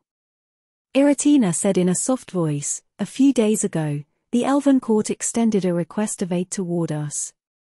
Those evil witches are wildly massacring the villages of the elves near the edges of Fantasy Forest and desecrating their land. That is why Fantasy Forest needs us, the elves need us. That is why I wish to gather a group of volunteers to follow me and expel those evil witches." The previously gossiping dragon flight immediately fell silent upon hearing Iratina's resolute declaration of war. Expressions of hesitation and avoidance appeared in the eyes of all the green dragons. Many green dragons even let out subdued cries. "What? Has a new round of the calamity of witches broken out again?" They couldn't help it. There weren't very many beings that could harm creatures as powerful as green dragons in the Fiend Plain. Sadly, the witches were one such powerful and evil group of beings. These terrifying witches came from the legendary world of Adepts. They all possessed evil and strange magic. Above all, they had fearsome magical equipment. There weren't many weapons in Fiend that could directly harm the body of a dragon, but there were far too many individuals among the witches who had dragon-slaying weapons and techniques. That was why even the lofty dragons had a very high rate of mortality when fighting the witches. The green dragons had practically no natural predators with their status in the Great Fantasy Forest. That was why the green dragons were reluctant to risk their own lives to help those elves. However, the green dragons were forest dragons as well. They naturally had great compatibility and intimacy with forest elves, the children of nature themselves. Moreover, the construction of the Dragon Cliff and the excellent offerings that they enjoyed on a daily basis couldn't be separated from the help of the elves. Thus, those green dragons who were friendly with certain elves couldn't help but start deliberating on the elves' request for help. "I will go." For some reason, Green Dragon Ogu was the first to volunteer himself. With him taking the lead, many green dragons started to offer themselves as well. A satisfied smile finally appeared on Iratina's pretty face. "How long do you intend to hide before you move?" Azar stopped Alice in the dark underground corridor and complained with dissatisfaction in her voice. "That flying ship has already been repaired for a long time now, yet we are not taking the chance to move. Instead, we are hiding on this godforsaken island. How long are we supposed to hide?" One could easily tell that the 20 days of idle activity upon the isolated island had left the third grade dark witch anxious and frustrated. All the witches carried on their shoulders the mission of their clans and the hopes of their people when they came to this other world. It had been almost 2 months since the activation of the planar gate. That meant that this trip to Fiend was already a third of the way over. Yet, the progress of their mission was still minimal. The mission of abducting a small-scale tribe of elves was practically finished for Azar. All she needed to do from now on was to visit a few more scattered villages, and she would be done. However, the other mission of robbing the Pegasus Magic Springs was still shrouded in mystery. No clues or plans were yet in sight. Before she came to Garin, Azar had intended to rely on the power of the Pale Witches to snatch the Pegasus Magic Spring from the hands of the elves. However, when she arrived at Garin, she had been disappointed to find that the elves had complete control and dominance over Garen. They had put together an anti-evil alliance formed purely of fourth-grade fighters and god messengers that were keeping the Pale Witches utterly locked out of the continent. It had been so long since the eruption of the witch calamity, but fourth-grade Pale Witch Remora had yet to take a single step upon Garen. This was far beyond Azara's expectations. To prevent Remora having her accompanying spirit sneak past Greenwater City and enter Garen, those otherwise unoccupied god messengers and fourth-grade powerhouses would occasionally go and attack the Echo Isles. Without her accompanying spirit by her side, Remora herself didn't have sufficient power to fend off the combined strength of multiple fourth-grade powerhouses. Thus, through such a stupid method, the elves had forcefully managed to tie down Remora and her accompanying spirit to the Echo Isles. As long as the Pale Witches still wanted to hold possession of this ideal foothold off the coast of Garen, Remora would have no choice but to remain stationed at the Echo Isles, bitterly waiting for those bastards to challenge her patience. In all honesty, if the elves truly intended to raise the Adepts Tower on Echo Isles, all they needed to do was set all 5 fourth grades of Greenwater City on the attack. Remora wouldn't be able to deal with such a massive power differential, even with the tower at her back and the tremendous teamwork between her and her accompanying spirit. However, the elves didn't do so out of their own considerations. If they destroyed the Echo Isles and routed the Pale Witches, this particular fourth grade witch would no longer have any obligations or concerns weighing her down. Provoking and infuriating the Pale Witches didn't seem like a good idea when the elves didn't have an absolute guarantee to exterminate them yet. Fourth-grade strength was the limit of power within most planes. Even if the gods themselves were to descend, they would not be able to exert more power beyond peak fourth grade. The gods didn't have any dominating advantage over fourth-grade powerhouses apart from more significant knowledge and technique. As such, destroying the den of the Pale Witches and enabling them to break into Garen to murder and seek revenge as they wanted would only inflict even more severe and massive losses on the Elven Kingdom. It was precisely out of this consideration that the kingdom chose to take the strategy of sieging the high-grade witch and continuously challenging her. The result of this strategy meant that the Echo Isles of the Pale Witches had virtually turned into a training grounds. A fearsome battle between fourth-grade powerhouses would break out over the islands every so often. Without exception, every fight would end with casualties, but never severe enough to cripple either side. The frequency of these events and the passage of time quickly caused Azar to lose interest in these almost scheduled fights. What worried her more was the loss of time. Alice returned Azar's questions with a sweet smile. "Which Azar, you should know as well that our previous activities have already drawn the attention of the elven goddesses. Before they shift their gazes away, any reckless actions on our behalf will only spell doom for the entire group." Azar fell silent for a moment before finally speaking again. "There's no need for us to lie to each other anymore. Was the descent of the Moonlight Goddess last time you're doing? Why else would it have been such a coincidence? Those spiritualists descended upon us right after our battle concluded." Alice smiled again. "We are already allies. Why would we ever try and trap our allies? Not to mention, we fought till the very end during that last incident. The price we paid was even more severe than that of you dark witches. Or do you think I would push my own subordinate fate witches to their death?" Azar was speechless in front of Alice's questions. The Dark Witches had suffered a lot of casualties and deaths during the last battle. Still, apart from 2 of those casualties that had been directly exterminated by the God Messenger along with their souls, the others had all revived on Shadow Island. In comparison, the Fate Witches were far more tragic. Their numbers had been cut down to half the original. That male adept had spent a great deal of wealth to summon a third-grade dragon. Even the flying ship had been functioning at maximum capacity. It was all these factors that caused Azar to be unsure of their motives, even as she had her suspicions. Moreover, she was currently asking for a favor from them. Azar had no choice but to gloss over the issue and not pursue it any further. Alice, you are the leader of the Fate Witches. I wish to borrow your power of divination to investigate some things. She was bowing her head and asking for a favor from a tiny first-grade witch. It was only natural that Azar was hesitant in her speech. Alice's heart moved slightly. The smile on her face grew even brighter. She had been curious about the goal of the Dark Witches in leaving the larger party for Garen all this while. Understanding this would be advantageous for her grasp of the situation's future developments.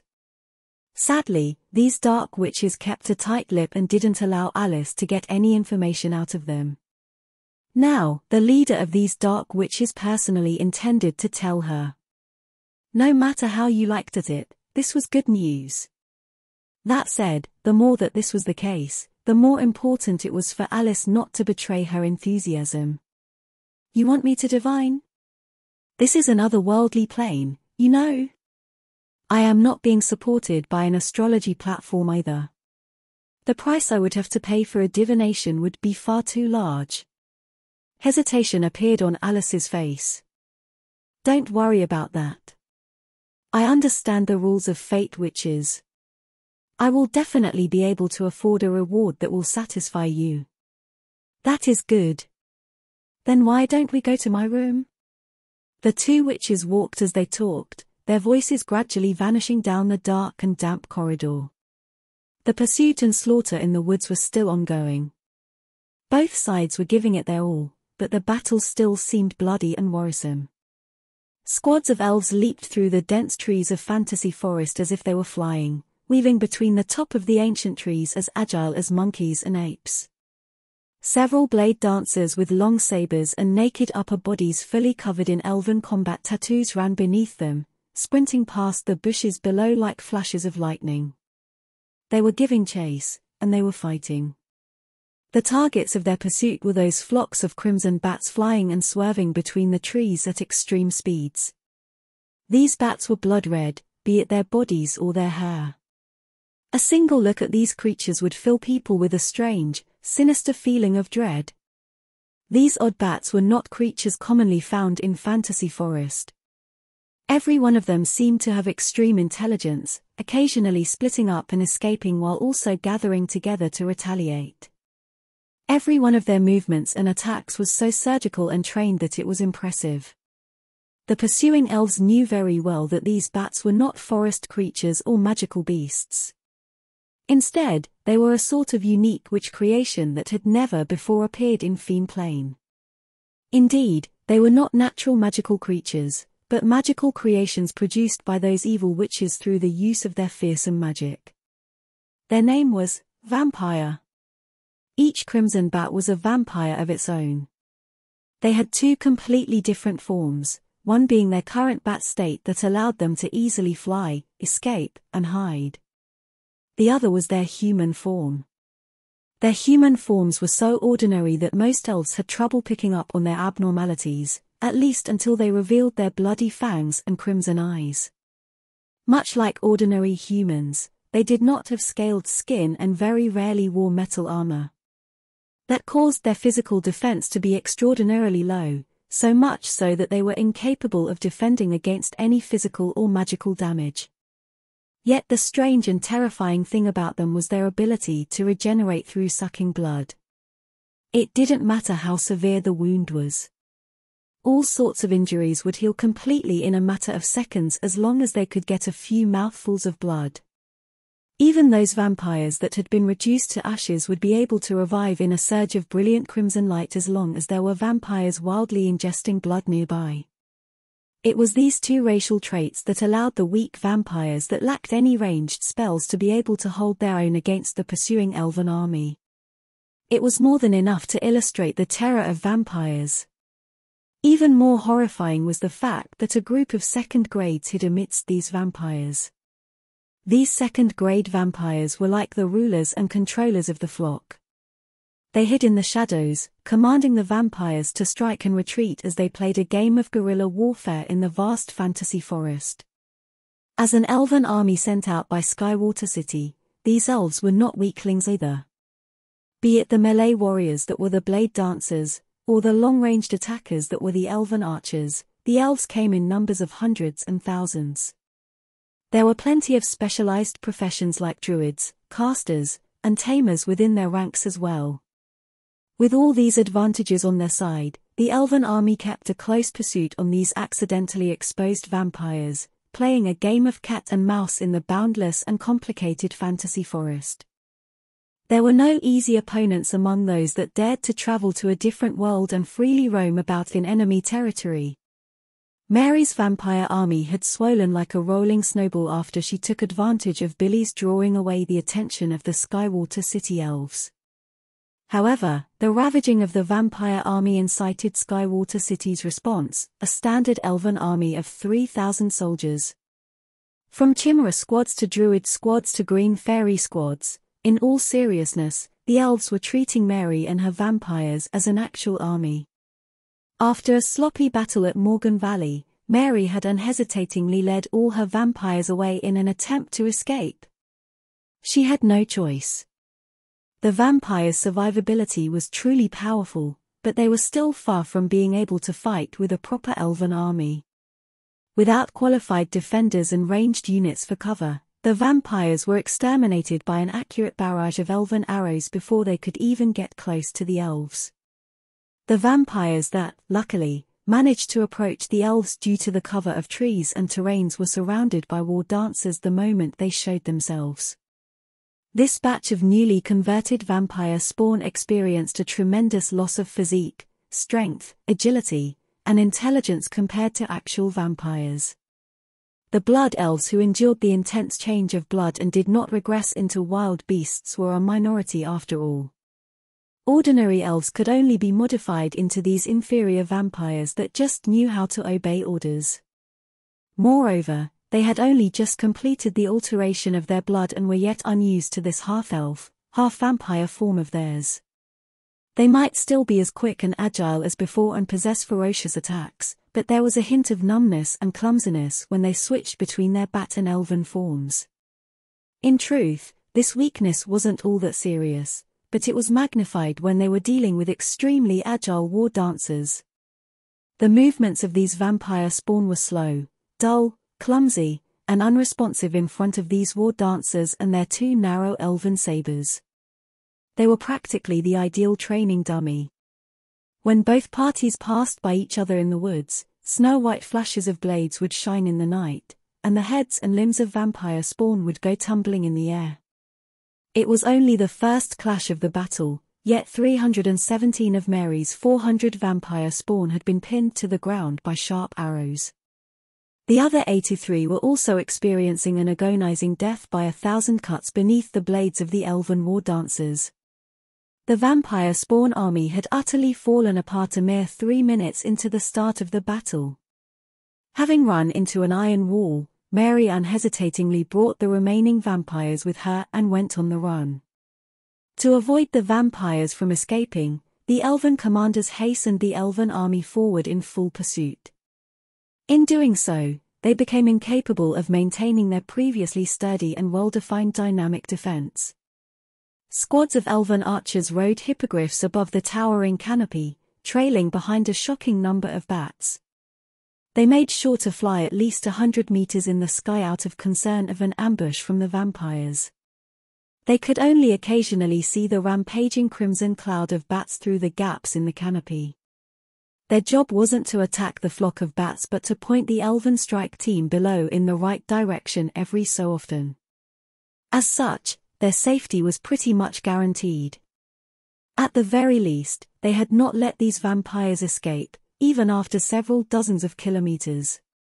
Yet, just as they reached a dense stretch of the forest, the cloud of bats vanished without a trace. The excessively dense leaves and full canopy made it exceedingly difficult for them to figure out the enemy's tracks. With no choice left to them, the leader of the archers could only lower the height of her hippogriff and circle above the canopy in hopes of finding something. At the very moment the hippogriff riders descended, the forest beneath them trembled as 6 crimson silhouettes shot out from within. These shapes had grey, demon-like bat wings behind their backs. The distance between them and the riders rapidly closed as they beat their wings and soared into the skies. Enemy assault! Attack! All the hippogriffs started fluttering amidst panicked cries and calls. They quickly drifted outward to avoid the enemy's charge. While the hippogriffs repositioned themselves, the riders on their backs stabilized themselves with their extraordinary sense of balance. They then drew their bows, marked their arrows, and quickly intercepted the enemy with their bolts. Zing, zing, zing! The countless snapping bowstrings rang out as numerous arrows shot toward these crimson silhouettes at speed faster than the eye. Strangely enough, these crimson shapes had no intention of dodging in the face of this rain of arrows. Instead, they endured the arrows and charged into the skies. These figures then let out battle cries, and crimson arcs of light, soaked in savage blood energy, cut across the sky in every direction. The hippogriffs that failed to dodge in time flared their wings and cried out loud. The next second, their corpses split in half and fell from the sky in a rain of blood. As for the riders on the hippogriff's back, some had keen senses and left the area covered by the crimson light arcs just in time and were saved by other nearby hippogriffs. Some elves couldn't respond in time and were cut by the crimson arcs of light along with their hippogriffs. These elves were diced to pieces before they could even shout out in agony, falling from the sky in bits and chunks. For a moment, the hippogriff squad had been thrown into utter chaos. These crimson silhouettes took advantage of their panic and flapped their wings once again, launching a fierce charge at the elves as if they were knights of the skies. 3 blood knights and 3 blood elves. All of them were powerhouses that possessed pseudo-second grade power. Moreover, they did not fear the attacks of these elves, allowing them to charge fearlessly like a tiger let loose upon a herd of sheep. They slaughtered the hippogriff squad, letting broken corpses fall from the sky like raindrops. Chio, chio! A series of magical beasts' calls rang from the distant horizon. Realizing that the scouts had been attacked, a large group of chimras and silver pegasuses was rapidly approaching the battlefield, carrying many more elves on their backs. A sound rang out in the forest below before the reinforcements could enter the fight. The 6 crimson silhouettes turned and quickly vanished into the woods, disappearing without a trace. By the time the elves arrived, only a flock of continuously rising hippogriffs were left, along with broken and severed bodies hanging from the branches below. The pungent odor of blood forced its way up the nostrils of the elves, choking them and almost making them vomit in disgust. The high-grade druid that had hurried to the scene stomped his feet in anger. At the same time, he couldn't help but be shocked at the ferocity of these vampires. There is a group of second-grade people in the enemy's ranks. The scouts will have a hard time if no powerhouses are escorting them. A high elf standing upon the back of a muscular chimera frowned and said, "Lord Antaril, it seems we can only leave the task of tracking the enemy to you." This person named Antaril was a 3rd-grade druid elder.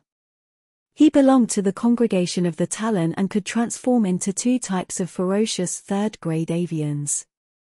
That was why the elven commander kept him at his side. 3rd-grade fighters often had extremely high status and positions in regular elven armies. Even the leading commander could not enforce any tasks upon them. You would have to discuss any matters of necessity that required their attention with an amicable tone. Moreover, this particular 3rd-grade druid elder wasn't even in the army, he belonged to the congregation of the Talon. The commander would have to rely on their personal relationship to issue any orders to the druid. It was important to note that no druid elder would ever act alone. A dozen high-grade druids draped in green leaves and vines stood behind Elder Antaril's back. Amongst them were as many as 4 second-grade druid masters. Even the remaining druids were elite druids with individual specializations of their own. Such a powerful druid squad would be a treasured elite unit in any elven army. They wouldn't hastily be sent into battle out of fear of suffering casualties. However, they had no choice today. To avoid letting the vampires escape, these druids would have to serve as vanguards and scouts. "Leave it to us." The druid elder was clearly a close friend of the commander. He very generously spoke, "These evil fellows. They have already ravaged the elven villages near the west coast. I was just thinking of settling that debt with them. Let's go and show them a little color, shall we?" The druid elder roared, and 18 druids in eagle helms raised the staffs in their hands in unison. They quickly transformed into giant eagles and feather-winged serpents amidst a blinding green light. They then dove forward into the forest. The druid elder, on the other hand, rapidly turned into a massive thunder rock, spreading his wings and soaring ahead. The size of this thunder rock and the intensity of the electricity that clad its body was shocking. With such a group of druids leading the way, the safety of the elven archers was finally ensured to some extent. The routed hippogriff squad gathered together once more. Their numbers had been cut in half, but the remaining riders were still in good spirits. They all requested permission from the commander to continue their pursuit. With the consent of the commander, this squad of only 20 hippogriff riders quickly followed after the giant thunder rock and pursued in the direction of the enemy. Several kilometers behind them, a large group of war dancers, archers, and green fairies were traversing the forest in a loose formation, trying their best to keep up with the flying scouts. One had to acknowledge that the vampires were not the match of this elven army when it came to frontal warfare. However, when it came to a battle of mobility, this elven army wouldn't be able to touch the soles of the vampires' feet, even if their numbers increased tenfold. It couldn't be helped. The vampires had unique physiques. They only needed to suck some blood from forest creatures to maintain their stamina and energy. Meanwhile, while these elves were all elites, they were still made of flesh and blood. They were far from being capable of competing with monsters like vampires in terms of stamina. The woods were dark and the trees towered above everything else. From inside the dense forest, the branches and leaves seemed to have cut up the sky into fragments of light. Spots of radiance scattered from the skies, flickering as the leaves swayed in the winds. The vast and seemingly boundless greenery of the forest extended without end, from stout bushes to towering trees. This place was like a paradise of plants and nature's treasury itself. Iron oaks, firs, spruces, cedars, and all sorts of arbor trees grew straight towards the sky, their magnificent and towering bodies an impressive sight to all. Meanwhile, all types of nameless vegetation and vines filled the gaps between the trees, leaving no spaces at all. Any outsider would find it difficult to walk in such an ancient and primal forest. At this moment, two odd groups of people were recklessly engaged in pursuit through the great fantasy forest, fighting ferociously with all they had. Fleeing at the forefront was the vampire army led by Mary. Though this group was described as an army, their actual number was no more than 200, while those that could be considered elite vampires numbered only 3 dozen. Despite it being such a motley crew, they were able to transform into palm-sized crimson bats and weave between the branches, wildly escaping the mad pursuit of the enemies behind them. The ones chasing after the vampire army were a group of only a dozen strange birds with excessively ferocious appearances. Most of them were large hawks with golden talons and silver wings. These birds could reach up to 2 meters tall when standing upright, while their wingspan easily measured 4 meters long. The rest of the flying creatures were odd flying serpents with wings upon their backs. Blinding electricity rumbled across their bodies as they flew. As large flying beasts, their bodies weren't suited for such high-speed flights in the woods. However, they were oddly able to traverse the harsh terrain, occasionally flaring their wings and riding upon the winds while sometimes folding them to maneuver between the branches and leaves. A terrifying wind blade or lightning blast would shoot forth whenever their green eyes locked onto a flying bat. It was just too hard for a vampire spawn to dodge instant cast magic like this with their power. That was why several crimson bats had been exterminated in the skies along the way. On the other hand, the hastily organized retaliation of the bat had absolutely no effect upon the pursuers. The rumbling lightning would exterminate a vast majority of the bats before they could even get close. As vampires spawn with only the strength of an advanced apprentice, their bodies lacked magic resistance and were as thin as paper beneath the eyes of elite druids. As for their ability to regenerate by consuming blood, that was utterly useless before a tidal storm of lightning. The only ones who could hold their own against these pursuers were the Blood Knights and the Blood Elves. Even the first-grade vampires had trouble guaranteeing their own safety.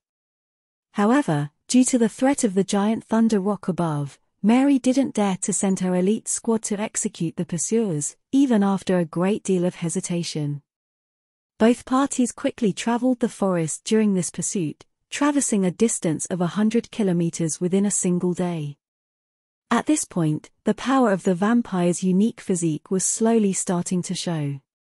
The vampires still had energy to spare, but the druid squad was at their limits. Finally, the pursuers were gradually left behind, and the vampires screeched as they continued into the depths of the forest. They flew on for another 2 hours in the forest and eventually stopped near a short cliff when there was no longer any trace of the druids. Though the vampires had unique physiques, an entire day of continuous exhaustion had still caused the blood energy stored within their bodies to fall to extremely low levels. Night had already fallen by now. The entire forest was engulfed in heavy darkness. After they had set camp, large swarms of vampires scattered into the surrounding woods to find blood treats. Meanwhile, Mary gathered a group of her subordinates and silently started to discuss their plans for the upcoming days. It was undeniable that they would never dare to set foot anywhere near Skywater City anymore. Their reckless actions before this had infuriated the upper echelons of the elves. The fact that this elite elven army had managed to intercept them near the west coast was no coincidence. Rather, it was a planned operation of extermination on the elves' part. Mary summoned a few of the blood elves and quickly gained an understanding of the situation after some questions. Within the ranks of the elven army, the elven commanders were often accompanied by elven diviners.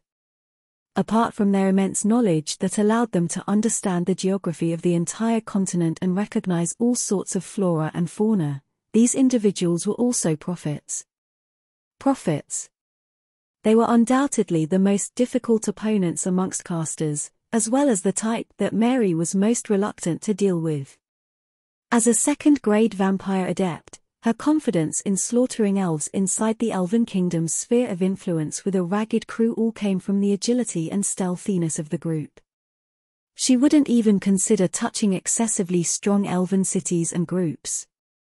The ones she chose to deal with had always been delicious food that had been specially selected and that she could easily swallow. However, if an elven diviner came looking for them and provided guidance, the advantage of the vampires would no longer exist. This group that Mary had spent so much effort into raising would instantly be cast to the winds if elves surrounded them on all sides. In fact, if one were to be brutally honest, even a second-grade vampire adept like Mary would have plenty of trouble escaping unscathed. While Mary and the rest were softly discussing the problems with frustrations in their hearts, the angered and anxious roar of vampires came from the woods in the distance. "What's the matter? What's happened there?" Mary suddenly stood up. Her crimson eyes glimmered in the darkness. At that moment, her spiritual senses picked up on 4 spiritual nodes that had their connections severed with her origin power. It seemed the enemy had exterminated them. The forest in the distance suddenly buzzed as several dozens of crimson bats swarmed out from within. They cried and circled around as if avoiding something. While Mary was still lost in confusion, the sound of snapping bowstrings rang out without stop. Several odd arrows shot out from the forest and pinned a dozen of those bats to an ancient tree. "It's the elves!" Mary and the rest realized the enemy's identity almost immediately. Even though Mary was very confused as to how the elves had been able to catch up so quickly, she still led her second-grade subordinates into the forest. The fantasy forest at night was just as mysterious and unpredictable as it was during the day. The fantasy forest in daytime was dark and dim. Ironically, the fantasy forest of nighttime glowed with a faint light due to a large amount of microscopic moss and magical plants. This bit of faint light wasn't enough to illuminate anything for an ordinary person, but it was more than enough for Mary and her vampires to see as perfectly as if it were daytime. Everything inside the vast and deep fantasy forest seemed so serene and obscure, so peaceful yet quiet. Mary looked around her and couldn't help but frown. The enemy? Where was the enemy? She couldn't see any living beings in her crimson field of vision, much less elven archers. Those arrows had been shot out from right here. How could they have escaped so quickly? While Mary was thinking to herself, the sound of ferocious winds broke out from the shadows of Fantasy Forest. Massive barrages of wicked and accurate arrows came out of nowhere, forcefully engulfing the vampires in their range. Several of the vampires and old Fox Van Leer were hit due to their lack of experience. The sound of arrows piercing flesh rang out in succession, and the vampires let out muffled grunts. 3 of the Blood Knights drew their swords and swung them around, deflecting most of the arrows. They then endured the few unfortunate arrows that pierced their bodies without even flinching. As this was happening, Mary extended a slender, white hand, the fingernails painted with daffodil juice. She flicked her fingers several times and managed to flick away the arrows directed at her. The casualness of her actions terrified the fellows that were hiding in the darkness. Lights flashed, and her silhouette trembled. The area where the arrows had come from flickered and the horrifying silhouettes vanished once again. 3 Blood Knights had charged to the spot and hacked the rose bushes to pieces. Strangely enough, they found no enemies. Hidden enemies? As they were still caught up in shock, a few dozen more arrows shot out toward them at extremely close distances.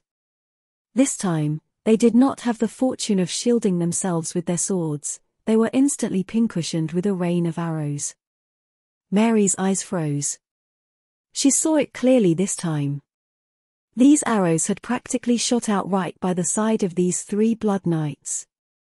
It was almost as if they were standing in an encirclement of hidden elves while being utterly oblivious of that fact. The crossbow arrows were forged of refined steel. Delicate magical patterns had even been carved on them, seemingly imbuing them with the effects of pierce and windwing. The former was to increase effectiveness against individuals with heavy armor or tough skin, while the latter was to eliminate the sound of the shattered wind as the arrow shot across the sky. That was why the arrows that had pierced the bodies of the 3 Blood Knights were all enchanted arrows. Moreover, those who could afford to use such expensive enchanted arrows couldn't possibly be ordinary people either. Even with 7 or 8 arrows through their bodies, the 3 Blood Knights were still vigorously waving their long swords. Large crimson sword blasts were being fired from their blades, slicing the surrounding trees and bushes to pieces. An ancient tree where an enemy was hiding seemed to have been cut down during this chaos because a slender shadow jumped down from a falling tree. The silhouette rolled on the ground and quickly vanished as they leaped into the shadow of another tree. The next second, Mary had already appeared at the position where the enemy had vanished. She looked around her with crimson eyes as they flickered with a strange light. In the shadows behind her back, where her eyes could not reach, a dark and lightless dagger extended from the shadows, silently stabbing toward the back of Mary's head. A spotty shadow was cast down through the leaves and branches due to the moonlight, entirely concealing the magical aura gathering upon the blade of the dagger. "See?" The energy at the tip of the blade only erupted at the moment the dagger was about to make contact with the skin. A tremendous and overwhelming aura of energy spilled forth.